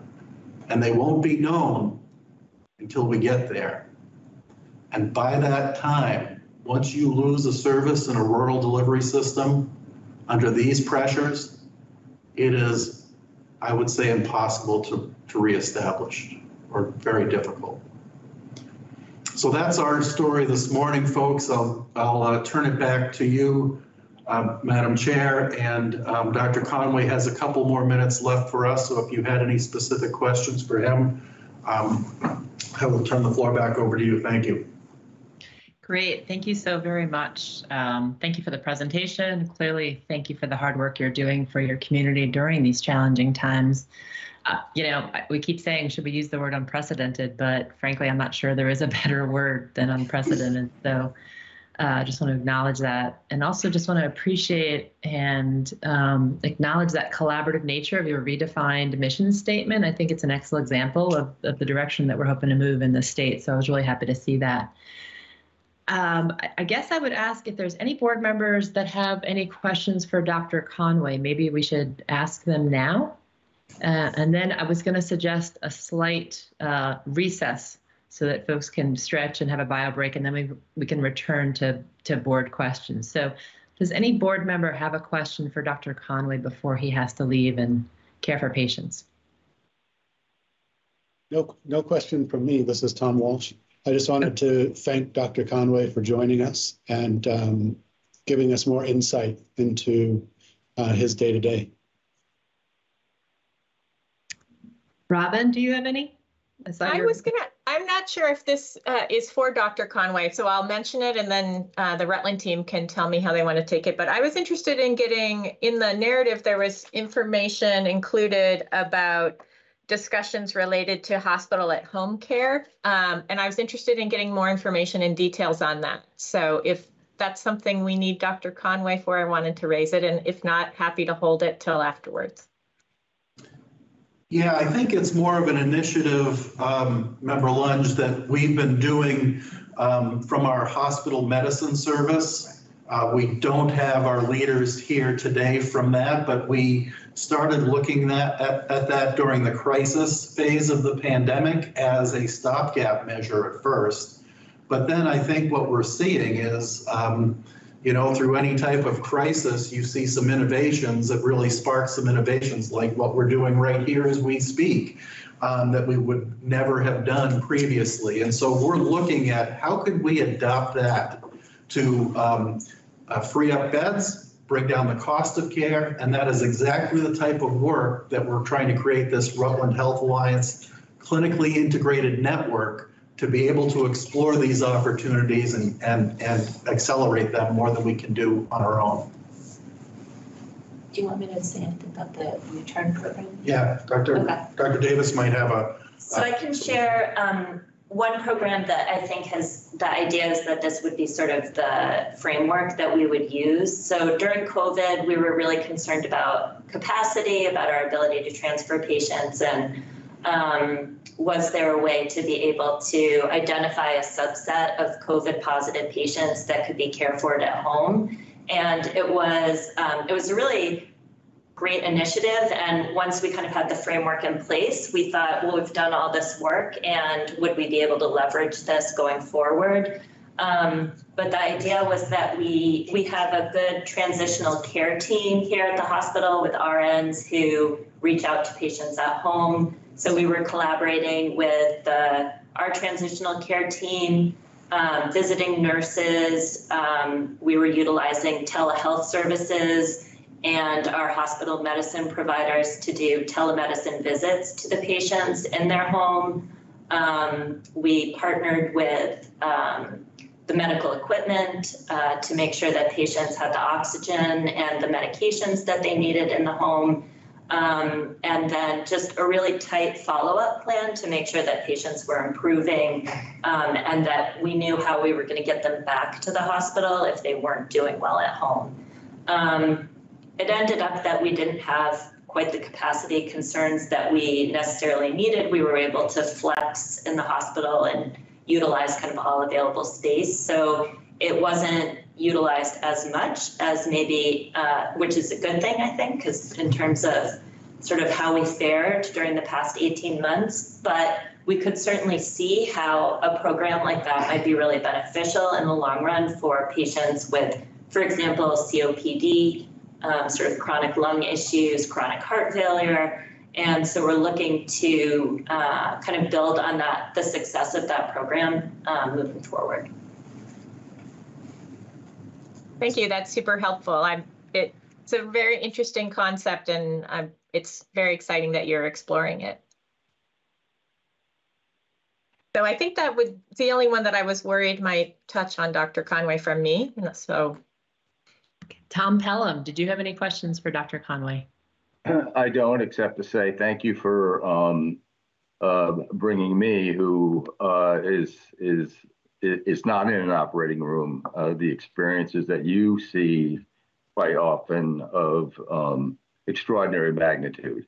And it's just as you're looking through spreadsheets, it's also very important to have all that in the back of your mind as to how this money serves your purpose. Then I guess that's just left for me. And I just have one question for you, Dr. Conway. Your stories about the increasing number of transfers that are coming from other areas of the state and the requests to expand your scope of practice are really compelling. And I'm just wondering if the new Dartmouth-Hitchcock bed expansion will relieve some of those pressures as they, add 65 new beds and potentially more tertiary care capacity. Do you see that as any relief? We haven't to this point. In fact, of our 2 tertiary facilities that we go to when we are looking for assistance, just historically, we have found recently more obstacles with regard to getting patients from here to Dartmouth than we have getting patients to UVM. I would hope that that would represent increased capacity, but amongst some of the patients we have accepted and transfer on more than one occasion have been people within the Dartmouth network at facilities that were part of the Dartmouth group. And so to this point, I can't say that we have seen that increased capacity serving us in terms of decreasing the pressure. I would hope that that'll be the case. I know that that's a big initiative, so one would hope that that would alleviate some of that. Yeah, always looking for the glass half full hope in the future. So I think I think the construction ends this fall and the beds will be open sometime in 23. So just, to the degree, is that going to help? Sounds like may or may not. I will comment also that we are fortunate, unlike other places I've been where it's a lot more cutthroat and competitive. And if you're not in the network, you don't get people don't give you much credence. Both Dartmouth and UVM, we're an independent hospital, but both of them work very closely with us and partner with us. And so we don't see that because we're not a network hospital in the Dartmouth or UVM system that they're saying, we're not going to take your patients or so forth. So we're very fortunate in that regard. And I don't think I know that not every area of the country is in that situation. Well, and so to your point, that's part of what makes it unprecedented, right? Because we have good relationships with those who've never had those issues before. And we've just not had those issues before. And it is not that there's been a breakdown in our communication with them. It's been strictly a capacity issue on their end, an inability to provide that care. And so consequently, it represents an increased pressure on us. That's not surprisingly a downstream consequence of that. Makes total sense. Okay. Well, thank you so much. I think what we'll do now is, if there are no objections, we'll just take a 10-minute recess. Then we'll come back at 10:10. Getting some feedback. I'm not sure who maybe could be muting. If everybody could mute themselves, that will help. And ask it. Thank you. So if there's no objections, I'm going to ask for a 10-minute recess. We'll allow folks to stretch their eyes and walk around a bit, and we'll come back at 10:10, and I'll start off with board questions for the Rutland team. Okay? See you back in 10 minutes. Thank you. All right, it's 10:10. I see the Rutland team is back. Thank you. I see Tom Walsh. I see Robin Lund. Tom Pelham, are you on? Not seeing your face, but you're out. There's Tom. Great. I see Tom. And the court reporter, I assume you are on too. Yes, I am here. Perfect. Thank you very, very much. Okay. So with that, I think I will turn it over to board members for their other questions. And I'm going to start with board member Lunch. Hi, all. Good to see you this morning, and thank you for being here. And as always, thank you for a very clear and thorough presentation. I really appreciate that. You've very clearly outlined your financial assumptions and the rationales behind the assumptions, as well as providing us with some stories and context that help us, to Tom's point, see beyond the spreadsheet. So I very much appreciate that. So as a result, I only have like 2 or 3 questions, not a lot. In your budget, it looks like you've budgeted a decrease in your traveler usage from projected, and as well as some, as you mentioned, Judy, some changes in the current COVID-related wage structure. And I was just wondering if you could speak a little bit more to the balancing act there. What we've heard from a lot of the other hospitals is that they've really focused on the wage aspect in an effort to reduce the travelers. So just wondering about how you thought about that tension and how you came to a balance there. Sure. So this is a risk in our budget. We had projected that our traveler utilization would be around 50 at this time. And that was really based on that occupancy percentage going down. We showed you on that slide. With that tick back up, we've got some work to do. And so we've got work to do in retention and recruitment, and we have kind of a full court press there. We also have some work in terms of negotiating payments with our traveler resource companies. We've included about $100 an hour in the budget. And when you look at new contracts coming in play now, they're about 120. So both fronts. We have tried to balance travelers with investment in our staff. We have looked at market studies and tried to be, not ahead of the pack, but certainly midstream. And we have, at this point, to our advantage, a union contract that's in play for another 2 years. So that gives us some predictability there. We have increased our market budget, knowing that we have some very high profile, hard to fill positions, both clinically and from a senior administration position, that they're very hard to recruit. And so we have tried to provide more funding there to give us kind of more of a leg up in those recruitment efforts. I think also to add on to what Judy said, Member Lunge, is we're doing a lot of work trying to mitigate workplace violence. It is one of the biggest initiatives we have. I was asked by a reporter a couple of months ago who said, Claudio, how do you expect nurses to come in to the emergency department day after day in the face of this? And I said, clearly, I don't. It's not acceptable. It's not why they went into taking care of people. We are doing everything we can to protect them and to mitigate those issues. We are also pursuing housing and childcare, 2 big issues, but we want to be careful that we don't get out over our skis. There are also very resource intensive issues that are not a hospital's typical core business. We've got to figure out how to do it, but how to do it in an economically rational way that doesn't exacerbate some of the challenges we're having right now.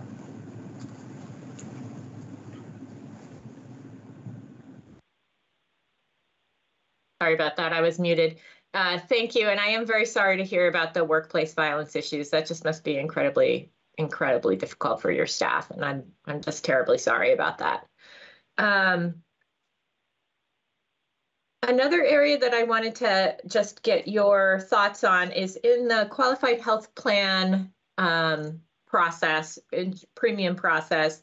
We heard some data around utilization and the impacts of COVID surges. And I've just been asking hospitals whether this is something that they've been seeing, just to get a sense of how the that particular analysis for that particular population, whether that's holding true more broadly or not. And that data showed that with increase in COVID cases, there was a reduction in utilization, but primarily in urgent care and ED, and that other utilization for outpatient or surgery, pretty much over time evened out. But really, of course, the reduction in ED or urgent care, if people don't go, they may have a more acute episode, but they're not going to postpone their ED visit and then go 2 months later, for example, for the same thing. So I was just curious if you saw any of that in your utilization data, if that sounds similar to what your experience or really not at all. I can start. Can you start, Judy? Yeah, so our ED is extremely busy. We have not seen any relief there. If you look at our last couple of months and you project that going forward, we'll have over 30,000 ED visits this year. So we have not seen that, quietening, if you will, in our ED. We have some wait times in surgical services, both room capacity and workforce capacity. And so we don't see any change there in the near term. We're running, as full as we can with the staff in the room that we have. So I think that volume has been fairly consistent. Where we have seen a slight change is in our inpatient admissions. They've been down a little bit, but you're not going to see that in our utilization and our census data, because what we're seeing is patients are staying longer.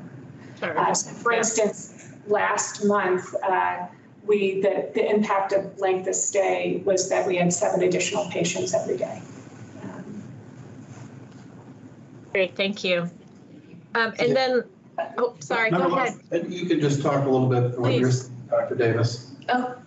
So ED volumes definitely went down at the beginning portion of the pandemic, but they've been rising steadily since then and are back at pre-pandemic levels. What's different is the acuity of the patients that are coming in. So the number of what we would call non-urgent visits to the emergency department is down 27%, but making up that difference is what we would call urgent or semi-urgent kind of patients, and those patients require more resources. So it's kind of the difference between somebody showing up with a infected toenail versus somebody showing up with abdominal pain or chest pain. It's just much more a resource-intense visit to the emergency department, and that translates into longer lengths of stay in the ED. And one last thing to round that out is we're actually being impacted by our staff right now more than patients. So, you don't notice it here because our policy is that we're all comfortable and we're in a secluded room, we can be unmasked. But once we walk out that door, we're going to mask up. And in the emergency department, they're continuously wearing masks, and we continue to revise our protocols. But still, COVID is spreading so rapidly that we oftentimes, on any given day, we have between 10 or 20 staff that are out with COVID. And where we've been impacted on urgent care is a couple of weeks ago, we had an urgent care clinic and some primary care clinics close suddenly and abruptly because their staff all contracted COVID. And so all of a sudden that creates an incredible surge of patients that show up at unpredictable times. We kind of know the cadence and the seasonality of ED volumes, right? But this adds a measure of uncertainty that we've never seen before when that happens. Thank you. That's very helpful to have that picture. And then lastly, I've been asking all hospitals about cost savings initiatives, and Judy, you had mentioned both the 17% increase in productivity, which addresses some of the budget issues. And also, I think in your materials, there was a little less than 500,000 cost savings budgeted, plus, of course, travelers and wage stuff. So I just wanted to make sure that I didn't miss anything in the materials, and if that sounds about right. And of course, interested in anything else you'd like to add on that topic. Sure, yes. So the $500,000 is really a result of our partnership with Vizient for group purchasing for both our medical supplies, some office supplies, and pharmaceuticals. We're very active on their boards, both from a purchasing standpoint and a pharmaceutical standpoint, also an administrative standpoint. We take advantage of any program that we think is appropriate and relevant to the hospital. So those savings are all associated with our participation in those programs. But you're right, the cornerstone savings was really in productivity. And that's, based on the commitment of our staff and those volumes without matching and increasing workforce. Thank you. I'm all set, Jess. Great, thanks. And I will turn it over to Board Member Pelham. Well, thank you. I'll mirror Robin here for a very thorough and nuanced presentation. You always do that well, and you did it well here, telling your story. My first question has to do with Medicaid.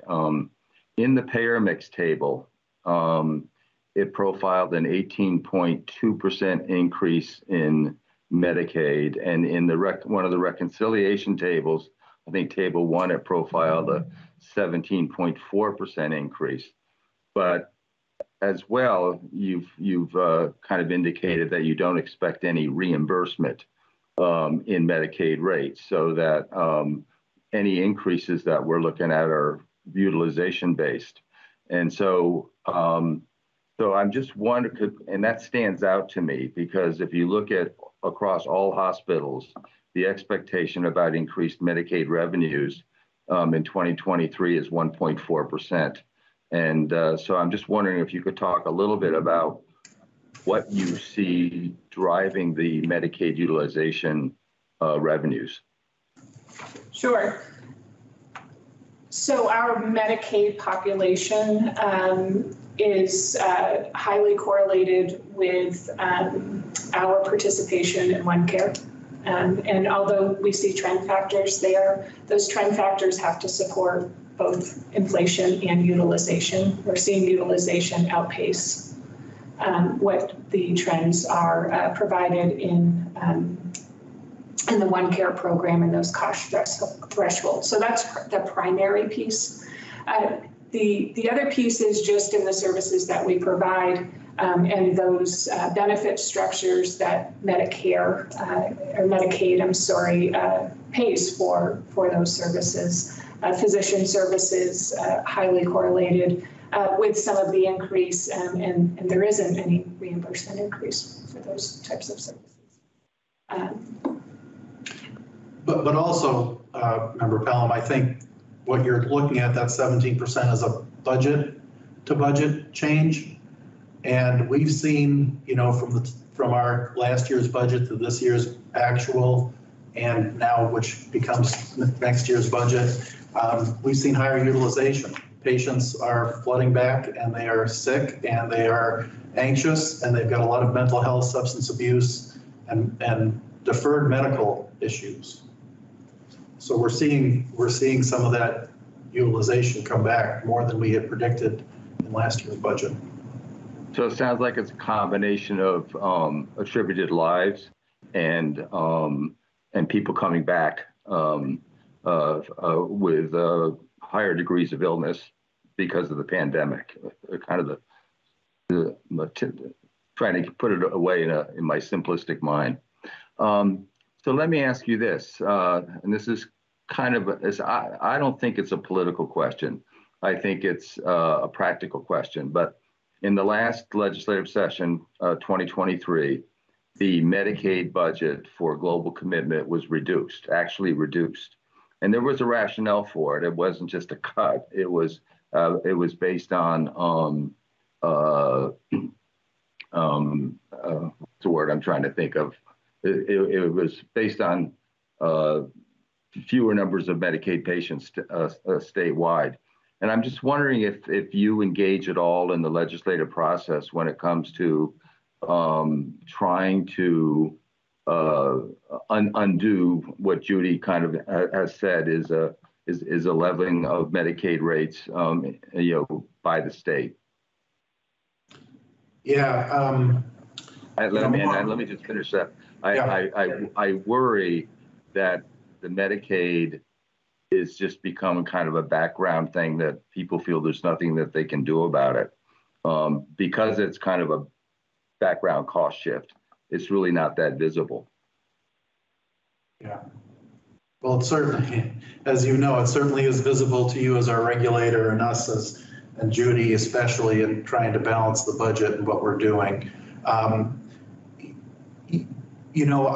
I can't speak for the Agency of Human Services, but I will tell you, I've been around for a while and I've seen our new Secretary of AHS really trying to understand the needs on the front lines and find resources to support that. And the challenges are incredible because not only does the acute care hospital community have incredible needs, so do the nursing facilities, so do the mental health agencies, so do the home care agencies. I have no idea why CMS is going to cut home care at this juncture and devastate our home care system. It makes, maybe it's something that got put into place a long time ago, but it makes no sense and will be very challenging as we try to continue this long recovery from the pandemic. So we're at the table, Member Pelham, and outlining what the challenges we're at. Clearly, there's not going to be enough money to go around. I've heard you say that, your concerns and so forth. Hopefully, we are able to get some Medicaid relief and to hopefully temper some of the incredible cost shifts that we're experiencing. So my next two questions are kind of bean counting questions. But I don't fully understand the increase in the ACO dues from $400,000 to $1.2 million. I see the numbers on in the spreadsheet in the income statement, but I don't understand why that would be as a big an increase in 1 year. Yes, so part of it is a structural change in how the ACO is collecting fees for PMPM payments. They used to be a withhold and not included as part of administrative fees. And we didn't budget that way last year. So if you're looking budget to budget, that is the most significant change. We do have an increase in lives and an increase in net revenue, which is how the ACO fees are assessed. Okay, so it's not something that really affects the bottom line. It's more of an accounting change. Is that fair? There is a piece of growth in net revenue, which is used to assess fees as well as attribution. But there's a significant piece of that that's a reclass from a withhold to an expense. Okay. And I have one more bean counting one, is just wondering why the revenues from cafeteria and parking revenues went up 47%. It's a very small number financially, but it's a very big percentage. And I see a big number like that, I have to ask about it. Yeah, so we closed our cafeteria during COVID. And so our cafeteria is open and accepting both employees and visitors. Yeah, makes sense to me. My next question has to do with kind of the pace of, we're living in a very volatile time. None of us have any really kind of tight risk about what we think about what's going on. There's still a whole bunch to be revealed. And I look back at your operating margins in 2020. you were at 0.2%, which is $545,000. Although you did have a large non-operating revenue back then of 15 million, which is not what you're experiencing now. But I'm just wondering, you know, there are things that have yet to unfold. There's the hospital sustainability process. There's the execution of the new 1115 waiver. There's the recommendations of the Healthcare Workforce Advisory Group that just came out in, well, October of 2021, and hopefully maybe continued mitigation of the pandemic kind of on its own. And I'm wondering whether or not it would be reasonable to say to hospitals, say to Rutland, look, we got to get you in the black. In 2023, we got to get you in the black.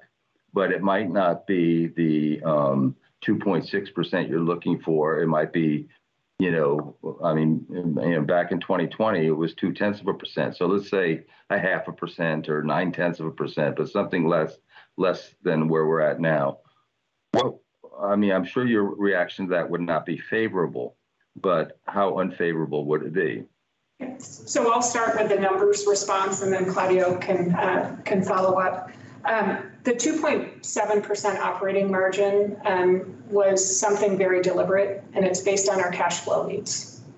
And we felt it is extremely important that we stop the decrease in the underfunding of our operations and the negative impact that has on cash. That coupled with the fact that we are working on a forbearance plan, not knowing where that days of cash requirement will land. And so the margin is really a product of sources and uses of cash and cash flow. And I would also say you have the data, if you look back over the past 6 years. In 2017, Rutland Regional did the unprecedented thing of reducing our rates by 6%. 2018, 2019, 2020 were basically break-even years. We had a little bit of relief, and paradoxically in 2021 because of the COVID federal relief and state relief funding. But this year, it's that all of that has been taken up and then some by our loss. I can't speak for our board of directors other than to say that they're concerned about the financial situation and the bigger picture of sustainability for this hospital.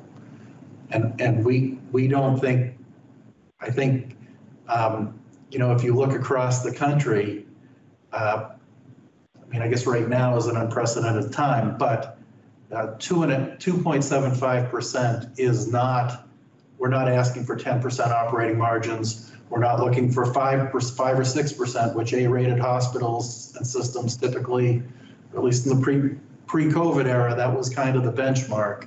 We're looking for not even 3% because, as Judy said, we think that's where we need to be to stabilize this year.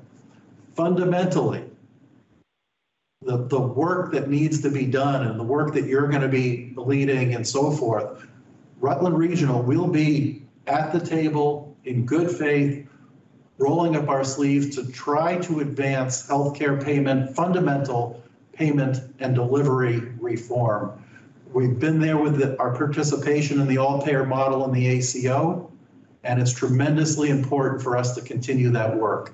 However, I don't think we're asking for, you know, this is really kind of what we feel, playing it straight like we have, what we need to sustain. So I don't know what the situation would be if we're not able to at least try to do that. And that 2.75%, as you saw Judy outline, has a number of risks in there, more risks than opportunities. So. And my final, thank you for that. I mean, I don't expect the concept to be embraced, but I'm just looking to find out what the range of opportunity might be.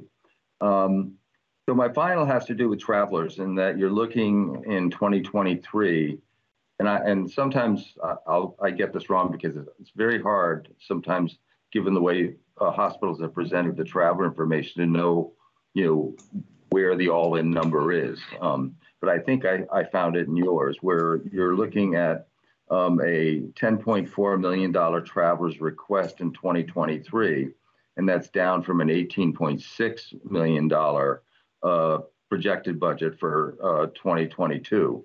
And as we've gone through this process, there's been some hospitals that have kind of taken surprising approaches to travelers. Southwestern isn't budgeting anything for travelers. They're basically have taken the approach of investing in their staff, but also taking a big risk with that too, which they readily admit.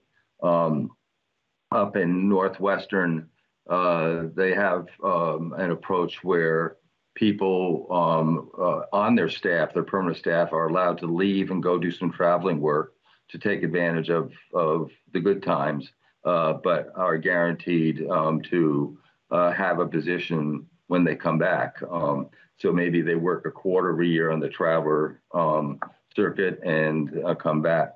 And so I'm just wondering, what is it behind your efforts, in Rutland to bring that number down from 18.6 million down to 10.4? Do you have a strategic plan behind that, or is it just kind of a broad projection? So the biggest piece of that is rates. And that 18 million that we're talking about current year is related to rates at the height of the pandemic, where an ED nurse was over $200 an hour. So we're seeing significant relief in rates. That's what's driving the decrease in cost. As I said, we still are projecting a slight decrease in utilization to 50. We're around 70. And that's where our retention and recruitment, primarily with higher ed, our Grow Your Own programs are coming into play as well. We're supporting 10 students here to engage and enroll in nursing practice, and we're providing flexible schedules and support for educational costs. But the major piece in full transparency is rate relief. So did you, just this one follow-up, so did you, so what you're saying, I think, is that you're seeing a decline in traveler rates. And so did you budget based on what the rate currently is now, not what it was 6 months ago, but currently now, or did you project a continued decline going forward?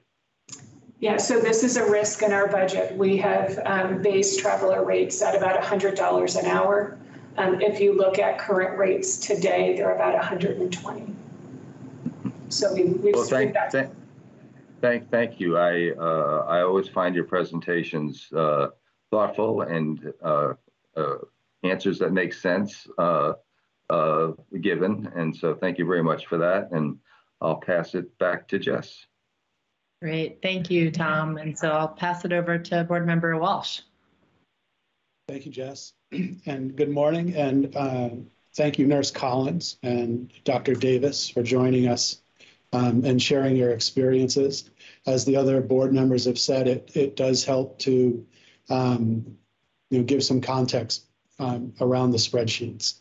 I wanted to salute your presentation, but also just, it really comes through in your voices and your stories, your commitment to your community. And I want to recognize that. Your commitment to being innovative, the regional alliance that you're working with. And I think it was Robin who pointed out the hospital at home care model that you're diving into. I think those things are terrific. Also, the justice, equity, diversity, and inclusion work. It's in there that I have some concerns that part of the struggle that we're doing with the board is to balance these concerns. We certainly don't want healthcare providers going out of business or bankrupt, or the community members that they serve. And I worry that the higher prices that are part of this year's budget cycle, those get passed on through insurance companies and are felt as increased out-of-pocket expenses by the community members. And some of our community members are already struggling, right? And they're already the mental health stress, the frustration with the log jams that we're seeing across our country and all industries. And we know from Medicaid experiments, the Oregon experiments, that when people gain insurance or gain better insurance, their mental health is the first thing to improve, right? And so we understand that when people lose insurance or they drop down to a different metal level or different thing, even small increases in out-of-pocket expenses, they forego a $15 increase in the cost of a medicine. They stop taking the medicine. And so I have this worry of a cycle where there are increased out-of-pocket expenses, people not taking care of themselves as well, and then ending up with unplanned and less reimbursed inpatient stays and ED visits. And then the response, the way that we've built our systems to date from an hospital administration standpoint, is seeing those losses, then the response is to increase prices. And that cycle is at the heart of the sustainability process that we're in. And so I don't have a solution for that this morning. I hear your commitment to your community. I wanted to share those worries that, you know, the equity, diversity part. The families that are likely to feel some of this the most are working class families who are just making enough to not be on Medicaid, right? And to have employer subsidized insurance, but the subsidies are lessening. Those families are often single parent families, so women are more affected, oftentimes members of historically, economically disadvantaged communities. So there's an equity question there too with our rising prices. And I also think there's a connection to the violence that we're seeing. People are already so frustrated with their lives, and mental health is such a struggle already, adding more expenses or not being able to get health care because you can't afford it just adds to that. So I see your commitment. I wanted to share some of the other things that I know the other board members are trying to keep in mind as we try to work through such a difficult time. And so thank you again for everything that you're doing. It's noted, it's appreciated. As a new board member, hearing your history in the past of returning funds to ratepayers, that's an appropriate place to also say unprecedented. So thank you for all that you're doing. And with that, I'll pass it back to Chair Holmes. Great, thank you, Tom. Can I just add one piece to Member Walsh's concerns? One of the things that I don't think we've presented in the budget and the data that we've sent is when you look at Rutland Regional's charge master or charges and where we're at the market or where we're below the market, one of the areas we have tried to keep below the market has been in lab costs.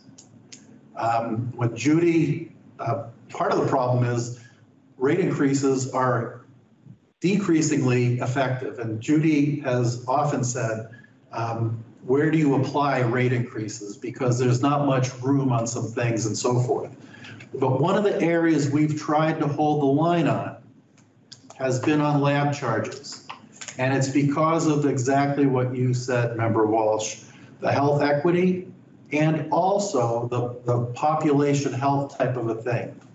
So that we might not be able to be the low-cost emergency medicine provider when you have that critical, isolated thing.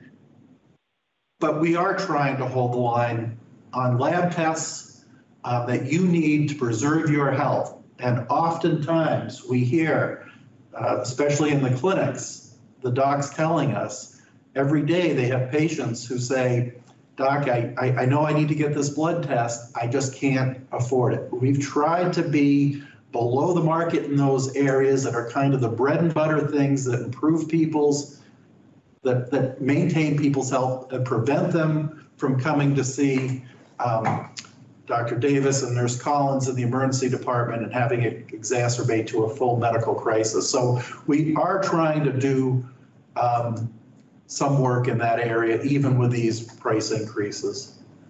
Well, thank you for that. I like hearing the thoughtfulness that you're applying even within the charge master. And I agree with you that looking at the rates and like, where do we apply them? How much impact does it have? We need a different discussion in the future to really try to get a handle on the sustainability part, because the charges and the rates are probably not the best means to achieving the goals that we're after. So thank you for just sharing that. It's another example of your commitment to really dive into the details and look at things. So I appreciate that, Claudia. Great. So I guess I'm up last. And not surprisingly, Judy, you anticipated many of my questions, so I appreciated that very much. Clearly, you've been doing your homework and listening in on other hearings. In particular, I want to thank you for your estimates of what the effective commercial rate is. I think it's really helpful for us to understand that relationship between a change in charge and what, in effect, commercial ratepayers will feel in their pocketbook. So that was a really helpful number to have. And I anticipate if we can ask for that in advance in the hospital budget hearings, and submissions next year, I think it'll help and save everybody a lot of time on the fly trying to figure it out now. I also wanted to thank you, Judy. I know you put some numbers around that annual cost of the boarders that are awaiting placement in psych or in, post-acute settings. And it sounds like your estimate around $2.5 to $3 million a year. That's a pretty significant cost. And since I know you've been listening, I'm trying to, and Voss and Mike Del Treco has agreed that this is a number. If we can quantify across the state, it would be really helpful. So your quantification of that number is really helpful in that endeavor. If we can start to see what this impact is in terms of costs, we might be able to start making inroads into alleviating these bottlenecks if we understand how large a problem it is. Am I right then that for Rutland's annual boarding costs, that might contribute as much as 2 to 2.5 percentage points in cost in your rate ask? Yes, you are. Is that right? Yes, and I would argue not only is it expensive, it's the wrong way to care for these patients. Absolutely. They're not in the right setting. Yeah, but yes, you are correct. Inappropriate care settings, impact the quality of care delivery, and they impose a cost on the system. So it's a problem for access, quality, and cost, without a doubt. So thank you for that. That's really helpful. My next question really is about, with this possible and maybe optimistic end to the public health emergency in 23. Have you given thought, or are there any assumptions in your budget if there are Medicaid redeterminations about what happens to those folks who are on Medicaid, then no longer are eligible after the public health emergency expires? What proportion do you think will switch to private? What proportion will become uninsured? How have you all thought about that? So we have not postured and had a position in that. That's something, again, another risk in the budget, an unknown. It's likely that some of those patients would become uninsured, and we would have to pick those patients up in our financial assistance program. We do have a fairly generous program. We provide full free care up to 300%. and partial free care up to 500% of the federal poverty level. We have increased free care slightly, but not enough to take care of a significant transition of a patient population from an insured Medicaid status to an uninsured. Yeah, and there's some opportunity for some of those to switch to the QHP with the subsidies. So they, I think it's anybody's crystal ball to figure out what is that, who moves where. So I will say this is one service we're really proud of at the hospital. We have a financial counseling office that we have 3 certified advisors who can work with patients, who do work with patients to enroll them in the exchange. We're very active. We were somewhat inhibited and limited during COVID to have these conversations with the patients, but certainly poised and positioned to re-engage in all of those conversations. And I think of our role there as really advocating for the patient, and it is a service that I think Rutland is proud to offer. Yeah, that's fantastic, especially with the extension of the subsidies. So hopefully there are many folks who, were eligible for those subsidies but didn't purchase on the exchange and so lost out on that. So hopefully that information can be transmitted and people can take every advantage of those subsidies in the upcoming year. You're one of the few hospitals actually to highlight many of the important efforts you've been making to improve productivity, particularly as a strategy to navigate the workforce crisis. So I really appreciate and want to acknowledge that important work. And I just wanted to hear a little bit about your views on the pros and cons of using, and I think this is the measure that you're using to assess productivity, but the FTE per adjusted occupied bed. Whether, what are the pros and cons of using that as a proxy or a measure of productivity? Are there other ones that you also considered and saw improvements in? Well, it's one of the ones that is a standard out there that you can look at some benchmark information. Mm-hmm. Judy, you want to talk about some of the challenges and other things? Yeah, so it's a proxy. Trying to look at inpatient volume and adjust that for outpatient activity. It's price sensitive, right? And so that is a challenge. But I will tell you, we have measures at the department level here that are based on individual utilization for whatever that service, lab test, imaging test, ED visit. And we look at productivity at that level. That's an enormous amount of information. And so we roll that up, the result of that, in this industry standard. Okay, thank you. That's really helpful. My last question is actually a little bit around the wait times, and I wanted to thank you for the data and on the information on how you're seeking to address some of the access issues. It's really helpful. And I'm wondering on that slide 27, I think it was, are there specialty areas that are your highest priority to address, given the look that you have there for the clinic visit lag? Are there areas that you're really focusing those efforts on, in particular, in terms of recruitment, in terms of scheduling changes, any of the things that you might be doing to address that? Yeah, a couple of areas. One of the biggest challenges we have right now is otolaryngology. Our senior ENT surgeon is retiring in the next couple of weeks. In the 4.5 years I've been here at Rutland, we have put a full court press on trying to find a replacement for him.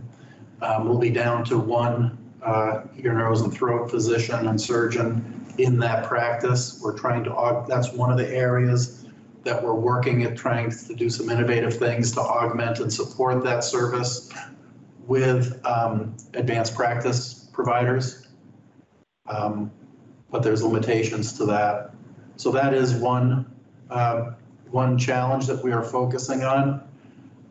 I think some of those specialty areas, member homes that provide kind of the mix between advanced care and primary care are really important, and that's where we're trying to work with our primary care partners and others in the clinically integrated network because we have a limited resource in board certified cardiologists or endocrinologists, right? And they, you know, as the stresses and pressures on the primary care system also increase significantly, you know, really where the frontline diabetes and the primary hypertension need to be managed is in the primary care setting. You don't need a board certified cardiologist to do that work. And as a matter of fact, when you've got limited resources, it could crowd out some of the more important work. So how do we work better together to try to do that? And ultimately, the holy grail in this is to prevent the pre-diet, to identify the patients at risk of pre-diabetes, like stressed out, overweight hospital CEOs who don't really exercise as well and maybe don't eat as well as they should, before they end up with a major event and end up in the care of these people, because we're probably not the best patients. That's where the holy grail of this is, right? If we can do that and we can work together to prevent that, there's a whole stream of costs downstream that we can interrupt, hopefully. Hard work, uncharted work in a lot of ways. But that's where we're trying to manage that when we're managing access to specialty care. And we're also at like, hey, we're also working with the clinics to make them as productive and efficient as possible so we can see as many patients as possible with those resources. Because the reality is, in a rural area, these folks can't do it on their own without the resources of either a larger group, which you don't have enough economies of scale in Vermont to do, or the only other alternative is to be hospital employed. No, I appreciate that answer, and I appreciate your passion. This was our first year trying to collect this kind of referral lag and visit lag data. And I think, to varying degrees, hospitals were able to, I would say doing the visit lag data seemed to be easier than the referral lag, right? Because collecting that information on the data referral is made seems like that was, available for some hospitals, not available for others. And I'm wondering if it's possible, to going forward, collect that referral data so that referral lags are something that you collect. As you probably know, referral lags in some parts of the state are real sources of frustration for primary care providers and patients. And so to the degree, again, if we can't measure it, we can't fix it because we don't know it's a problem. So I would just ask if that's a possibility to consider in your EMR system and collecting that data. I do want to give you a shout out though, because I am one of those patients who came from out of the area into the Rutland system. Moving over, I had been waiting for over a month for an MRI to be scheduled. Literally, the referral lag was more than 4 weeks. And super frustrated, I gave up. I called Rutland.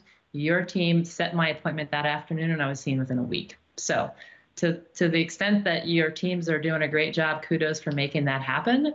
But I do think it'd be helpful for us to really understand where those referral lags are. But remember, Holmes, isn't that a great indication of the incredible stress that our system is under? MRIs are one of those few things that Judy's happy about the increased volume because we make money on those. One of those smaller and smaller group of things that subsidize the myriad of stuff that we don't. And so when you can't get in to get an MRI, it's certainly not by hospital administrators, and it's because the system is tenuous and breaking down that we can't even get the economically lucrative stuff done. So that's where the incentive is today, right, in the fee-for-service world. And so that's part of, I think that's a great illustration of the challenges that we have ahead of us as we try to recover from the pandemic.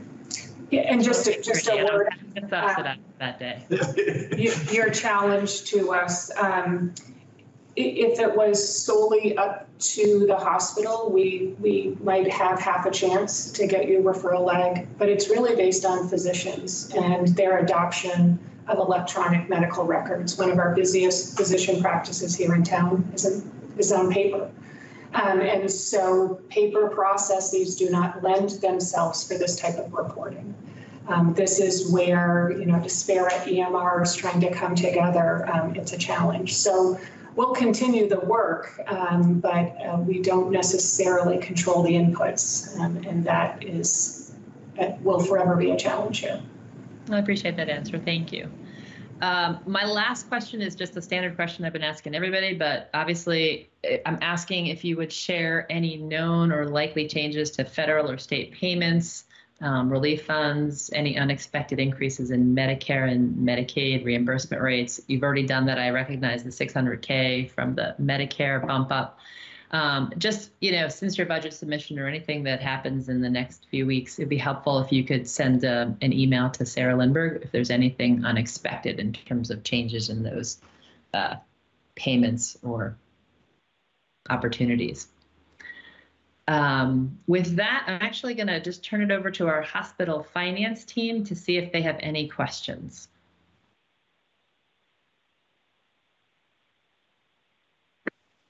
Hi, thanks, Chair Holmes. It's Russ McCracken. I'm going to stand in for Sarah Lindbergh today to relay, I think, just one staff question or perhaps request. So we're looking at the slides in the presentation. On slide 13, it shows a net rate increase impact for Medicare of about 1.6 million. I recognize some of that is newer from the Medicare inpatient rule. Looking at the budget submission in the appendices in slide 1, which is a reconciliation appendix, it doesn't carry forward any rate effect for Medicare.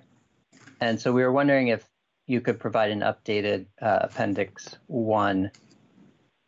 Yeah, so all of this information is consolidated in the rates and utilization payer mix line, I believe is the name of it, but we can certainly provide that information to you.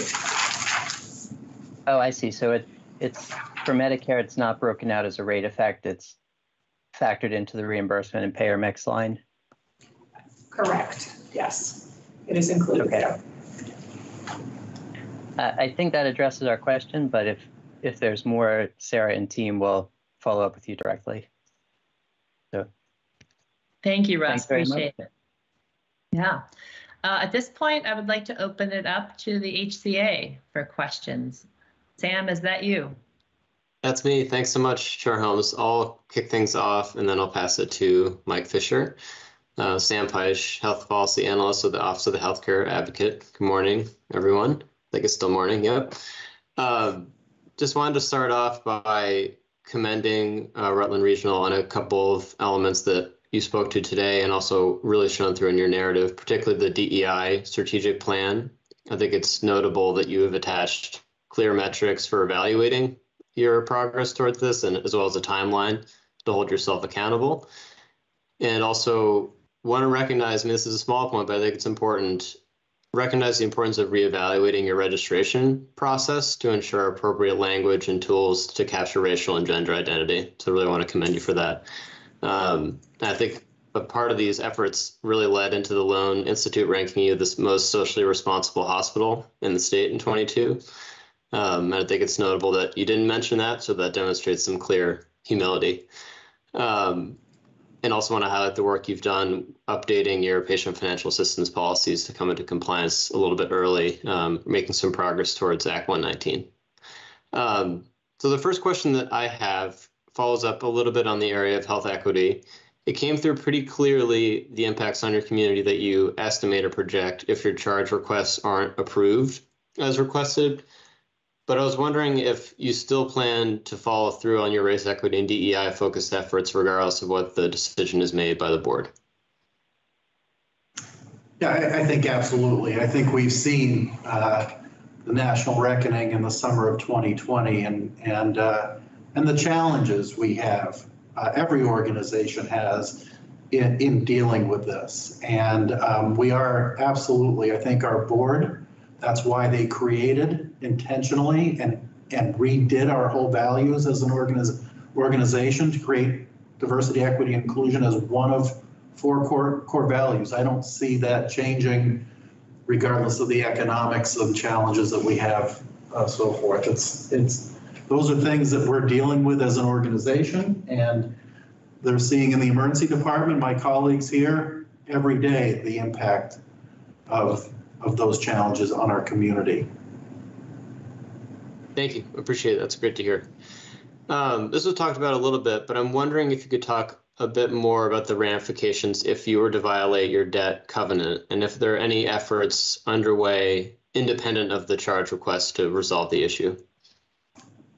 Yeah, so we have been very proactive in working with both TD Bank and the USDA. We are deliberating a forbearance agreement. That forbearance agreement has not been articulated and agreed upon yet, but certainly we've been engaged in conversations with them for the last 2 months.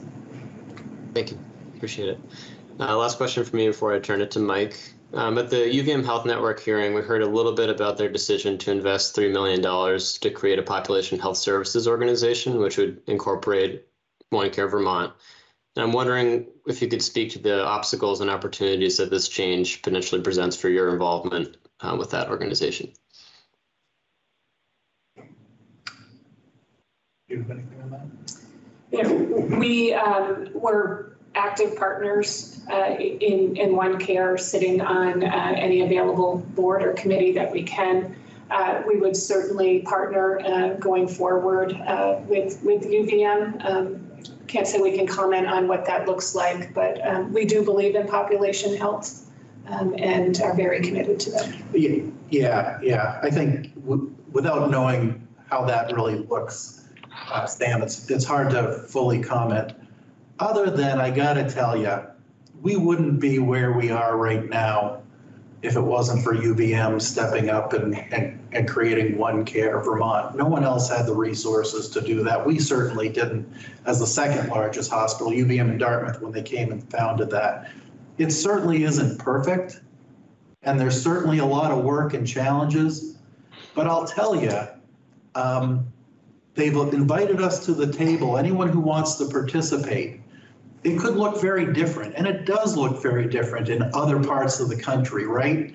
Where the ACO is just for system members. This is a very different model. It's not perfect. We acknowledge it. Judy's on the finance committee. I'm on the board. They've invited us to be part of the governance of it. It's not perfect, but I think in Vermont we recognize the academic medical centers and even our partners across the river in New Hampshire realize with this population and the medical culture here and the challenges we have, it's a different type of environment that we work as hospitals together, large or small. So I don't see any big threats that this will create. Thank you. Appreciate it. I'll turn it over to Mike. Thank you, Rutland. Good to be here. Over the years, over the last couple of years, we've been very articulate about our appreciation of Rutland's free care and bad debt numbers. Your 21 actual numbers are indeed the best in the state, and we arrived at that appreciation not only because of the numbers, but after having visited with your financial advisors and getting a firsthand view of how they approach their work. So in that context, I just wanted to ask you to, as I look at your 22 projected numbers and your 23 budgeted numbers with regard to free care and bad debt, they get progressively worse from our perspective. And I wanted to ask you if you could talk a little bit about why you think that might be happening or if that's a concern to you.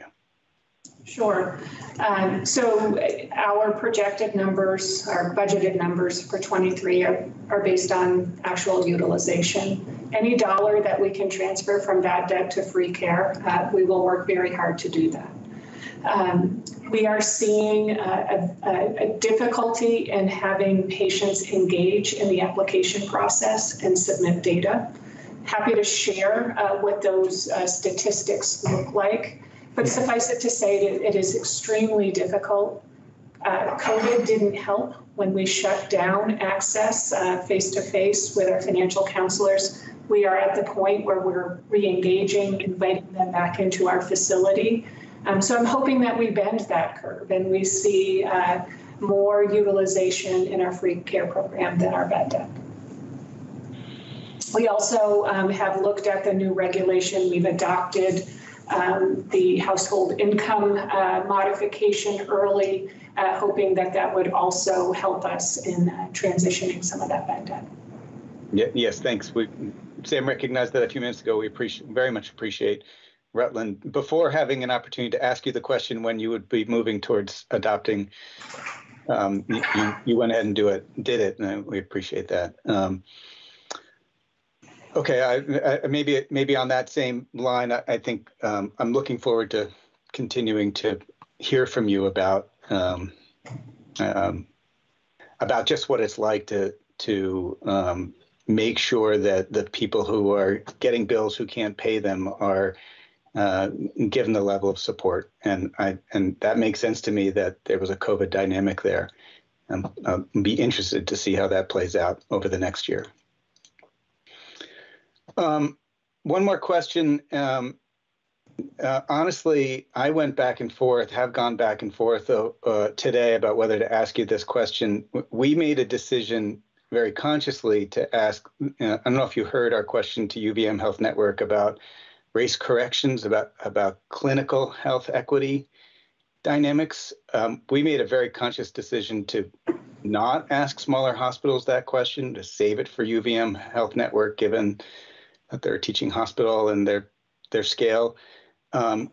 Yet, as I sit here with you and look at your leadership, frankly, on health equity, I wanted to raise the issue sort of as a concept. I fully recognize that we don't generally ask a hospital like Rutland to question clinical standards. Yet when we see something like a race correction for a spirometer measurement that, according to the Lancet, has there's no genetic locus that varies by race, and any presumption that African Americans have smaller lung capacity than their white counterparts is based on racist presumptions, I think, or racist history. And I really just bring that up as an example. I don't know whether that's happening at Rutland or at all Vermont hospitals, but my question is, how do we ask hospitals like Rutland to challenge themselves on this kind of a level around clinical practice? I don't think I So so for example, pulse oximeters don't have the same readings for folks with darker color skin and lighter color skin. Some of those what are we doing to identify some of those? I will tell you and none of these things are easy. Yeah. One of the things we've done over the past year is reprogram our EMR to put in place a field for your birth gender and how you identify. And there's a whole process that goes along with the technical piece of that to make sure that we capture people's gender appropriately in the ED, and it impacts how they're cared for. So we're doing some of that work. I will tell you, not that I'm a UVM apologist, but this is where we need an academic medical center in the state of Vermont. No one else has those resources. No one else has the research capability and the folks to do this. And some of that, they're going to set the standard, and we're going to work with them and take their lead, I think. I don't know if you have anything to add to that from our clinical colleagues. I would just say I think that that kind of education is happening, sort of in section meetings, in nursing training days, and we have been seeing payoffs. There's a difference, certainly as far as transgender care, both in terms of the way that the EMR tries to give the providers an accurate information about a patient's gender and chosen name. I mean, even the name that they use, that was something that was really hard to be able to see on the screen. And there's been a lot of work in terms of making those modifications. And that has paid off. We had a patient not that long ago who posted to our Facebook about how from the moment the patient entered the department, the right pronouns were used. Every single person who interacted with that patient used the patient's chosen pronouns, and they gave a shout out, and it made us feel really good about the work that we've done, the respect that we're showing our patients, and that we're a safe place for people to choose to receive their care. Thank you. Thank you, Chair Holmes. That's all our questions for today. Thank you, Mike. Appreciate it. Important questions. At this point, I would like to open it up to public comment. If anybody would like to comment on the presentation today or the budget submitted by Rutland Regional, please use the raise your hand function and I will acknowledge you. And if you are calling on the phone and would like to just speak up, that is okay too.